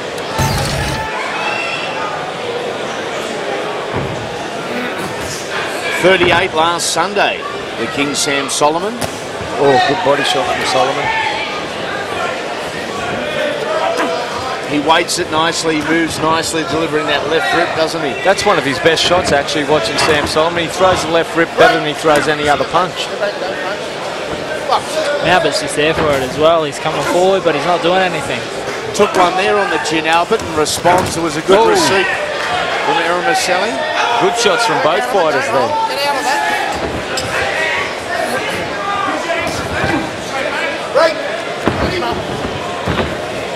Gilly, for the fight fans at home, what tip would you give a young up-and-comer? What's your best point you would give someone? I think the biggest thing I'd try and remember is to make sure you want to do that little bit extra. I mean, fitness is such a massive part of boxing.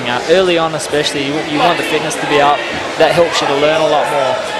So do a little bit extra, train a little bit harder, train a little bit more than you think your opponent would be. Yep. That's something that always pushed me on a little bit, and hopefully it's what still pushes me on now. Yeah, yep. That little 5% extra. That's it. Opening up your middle stages, round number 9. Soliman with some good combination punches. Pushed back out of the exchange there. Albert again trying to attack the body inside the clinch. Dirty boxing on the inside here.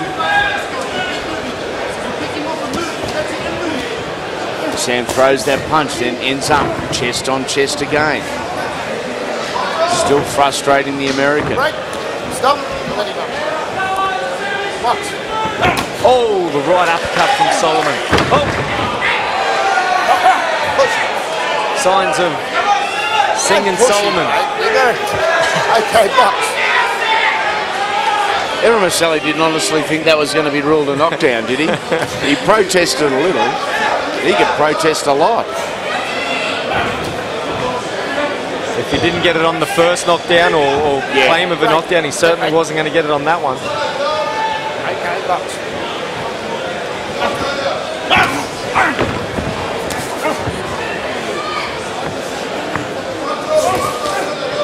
Nice left hook from Soliman. Neither guy has been hard to find at any stage in this matchup. It has not stopped. Hasn't always been clean and crisp. Come on, work out of it. Such a physical battle too. These guys are going to be sore for weeks after. Oh yeah, round 9. Bell sounds to give him a 60-second breather. A well-earned one in that. Sam Soliman having his 51st professional fight tonight. 51 professional fights. Hands up, they come quicker. You understand? Hit him a couple of times overhand, right? He didn't come with a hook. You understand? Go for the body too. He keeps falling on you. Don't go back. To the sides. To the sides. Stop going back. That's what he wants. When you go back, It gets a little scrappy at times, a little messy, but as we try and find the better parts, and that was it. The left rip from Sam Soliman. He throws it nicely, doesn't he? Perfect.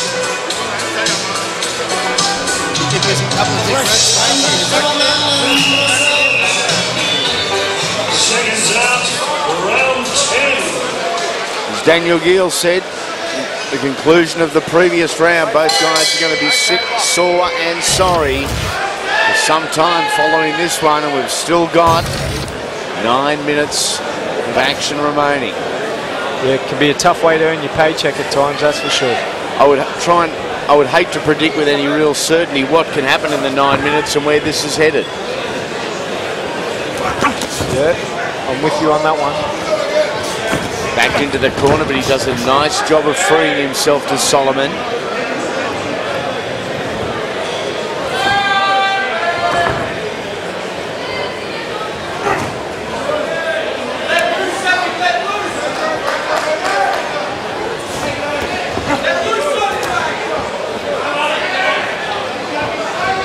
as we watch what we've seen throughout the 10 rounds so far, as Eromosele Albert walking forward, trying to back Sam Soliman up. He just can't quite get Sam onto the end of the punch. Where he needs him. Sam's so crafty and awkward. As I said earlier, he'll give anyone nightmares, this guy.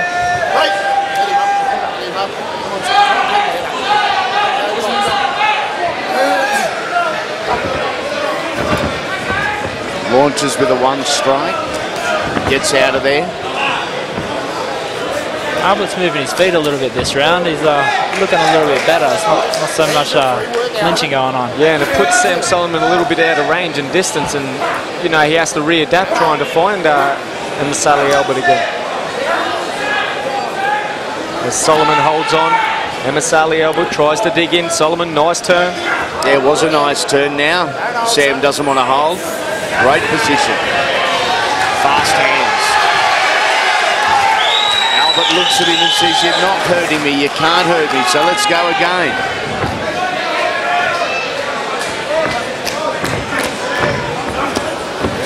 Stop. Under a minute remaining, round number 10. For Eromosele Albert, in his last 5 fights, he's 4-1. The only loss was last start. Danny Gill in August of this year, down in Hobart. Oh, good right hand. Yeah, good right hand from Soliman. It's a wonder we haven't seen Soliman or even Eromosele Albert get a few warnings for holding this round. Don't hold. I actually thought Sam's done most of the holding this round, but yeah, hard to pick sometimes. 3-punch combination. Looking for that left rip.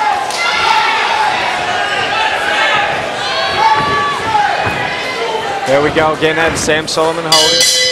Gee, they're having a crack, aren't they, these two?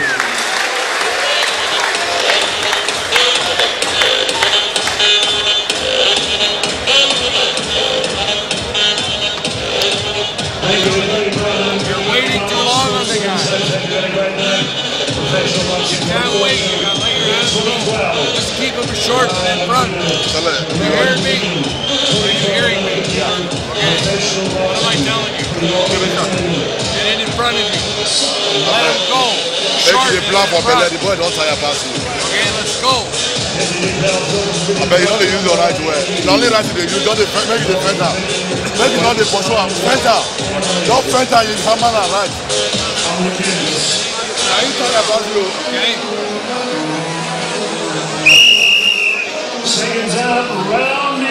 Championship rounds. We move into round number 11, and Sam Soliman in the opposite corner using every available second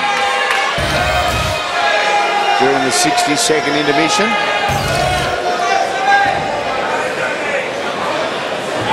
Left eye up like a balloon on the man in red and black. Stop. Step back. Okay, box. Unusual earlier in the fight where it appeared that Eromosele Albert put his shoulder out and then it snapped back in or fell back in or cracked back in some 15 seconds later. Could have been what you hear a lot of the rugby league players talk about. They get a stinger. It could have been a stinger. It could have been nerve damage. Let him up. Didn't bother him too much though. No. He's fought on.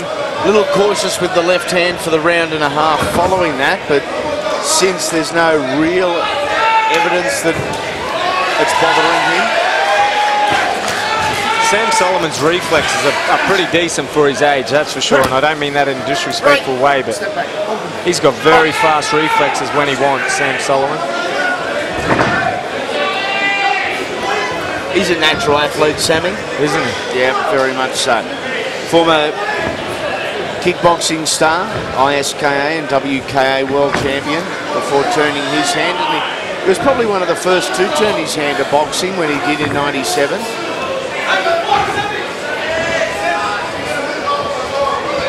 It's like you mentioned before there, Chris, like even though he gets himself off balance, he seems as though he's off balance, he's still able to throw a punch and even land a punch. Yeah, and I think that's what's so frustrating for all the people who fight him.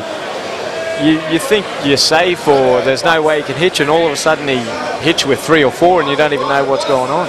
And then he's gone too. Yeah, and then he's gone holding you. Minute remaining in the 11th.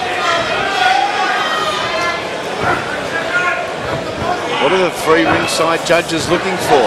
Volume of punches, cleaner punches, work rate, ring generalship. What percentage they put in each of them? Well, I think the first 3 of those, even though it's untidy and it's messy, they are in Sam Soliman's favour. He is doing most of the work, even though he's holding a little bit and it's getting untidy in wrestling. But he is throwing more of the punches and he is landing most of the punches, only because he's so awkward and hard to find.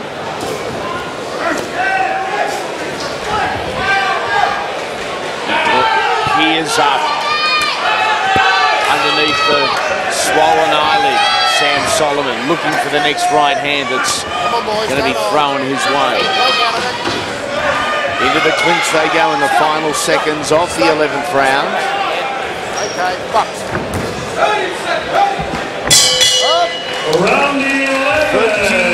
3 minutes gone. 3 minutes remain.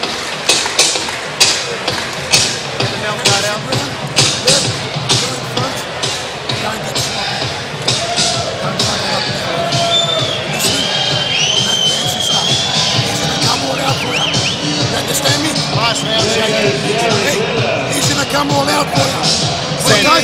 Sam, he's only got one choice, and that's the bum rush shot. You keep it neat, you keep it tidy. You're picking him off all night, okay, brother? And turn. Hit him and turn.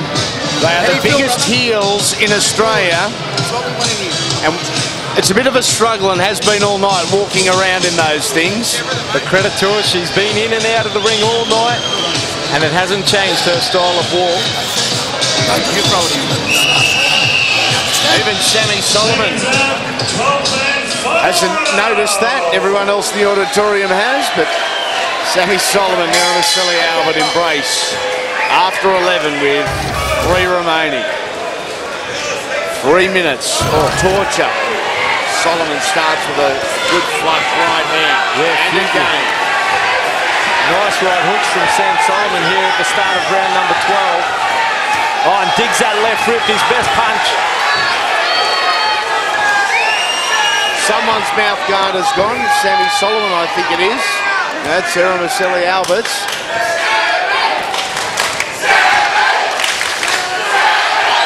Soliman backs away. He still throws punches. They started like this almost 40 minutes ago. It continues.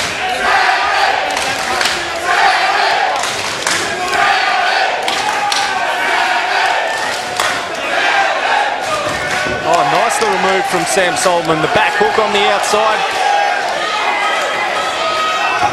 Showing good skills here. He's got a bit left yet.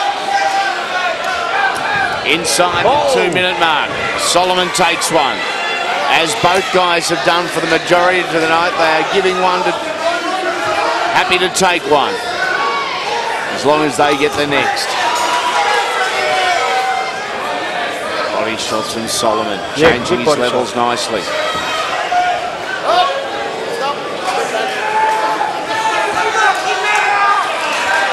Incredible cardiovascular condition for these two guys at 37, 38 years of age apiece.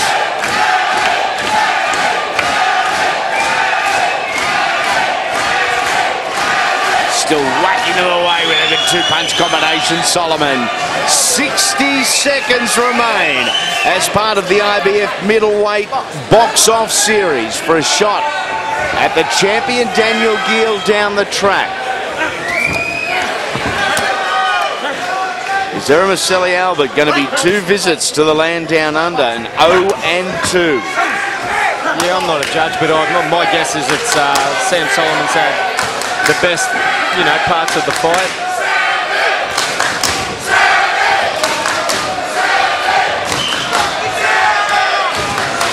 Inside the 30 now, Albert desperate, not daunted.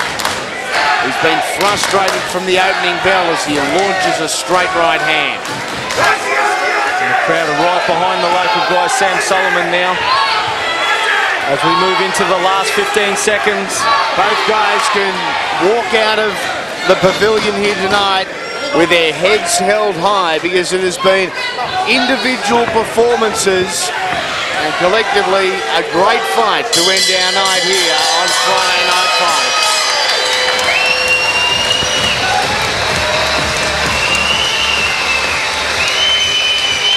Congratulations to both men, their corners and their supporters. And we are going to the judges' scorecards. Ignatius Missilades from Thailand, Somsak Sirianak. And from the United States, Mr. Glenn Hamada.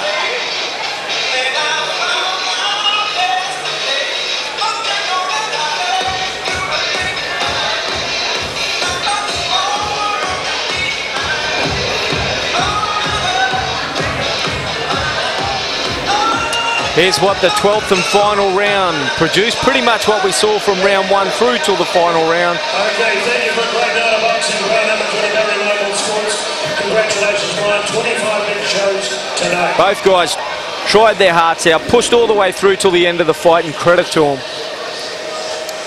Yeah, but 36-minute test of endurance, the ultimate test of endurance in an individual sport. It's lonely, it's frustrating. It is brutal at times. Tomorrow night we're live again, 8 p.m.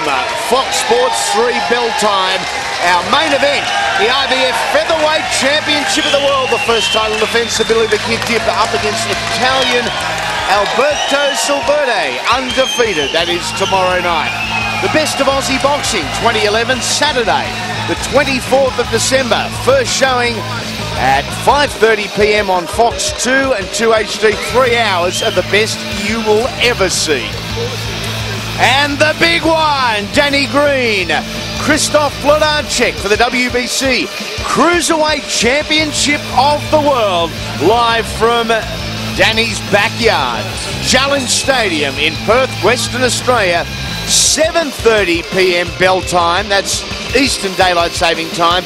Wednesday, November 20, you can see all the action, Main Event TV and Fox Sports venues. Check out the website at mainevent.com.au for details. It is decision time centering, so let's go into the middle with Howard Lee. Thank you, Andy. Here we go, ladies and gentlemen, our main event score totals. We have a unanimous decision.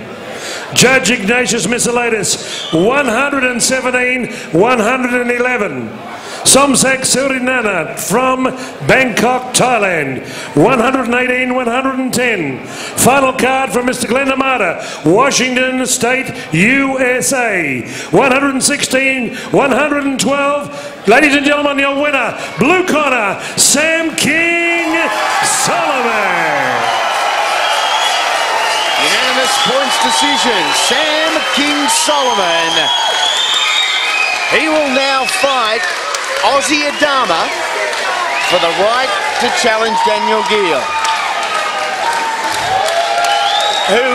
What's your prediction there? What happens, Adama and Sam Soliman? I haven't seen a lot of Adama, so it's going to be an interesting fight. But if Sam can do what he done against anybody like that tonight, then he's going to make it very difficult. But you know, I guess we'll just have to wait and see. I think that fight has to be very soon. So yeah, it'll be interesting to see. We move one step closer to potentially an all-Aussie IBF middleweight title fight. Let's go over the results for tonight. Pre-telecast, Justin Maduro, Dylan Sadaki, a draw. It was also a draw. Caesar Amonsot and Solomon Egberime. Brad Pitt and Victor Oganov fought out a TKO war. In the 5th, Brad Pitt, victorious, he continues his winning ways.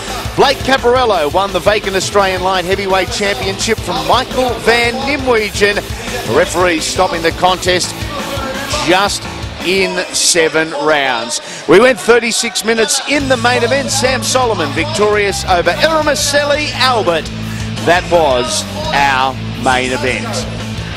What a year 2011 has been, and our second last domestic broadcast of the year tonight. Don't forget, we're live again tomorrow night from Sydney. Billy Dibb, the main event with the IBF Featherweight Championship in the world. Tonight though, Brad Pitt, Blake Caparello and Sam Soliman are all smiles. 4 live fights, 4 main events, and they were beauties. Hope you've enjoyed all the action. On behalf of Chris McCullen and Daniel Gill, I'm Andy Raymond. Catch you next time on Fox Sports Friday Night Fights.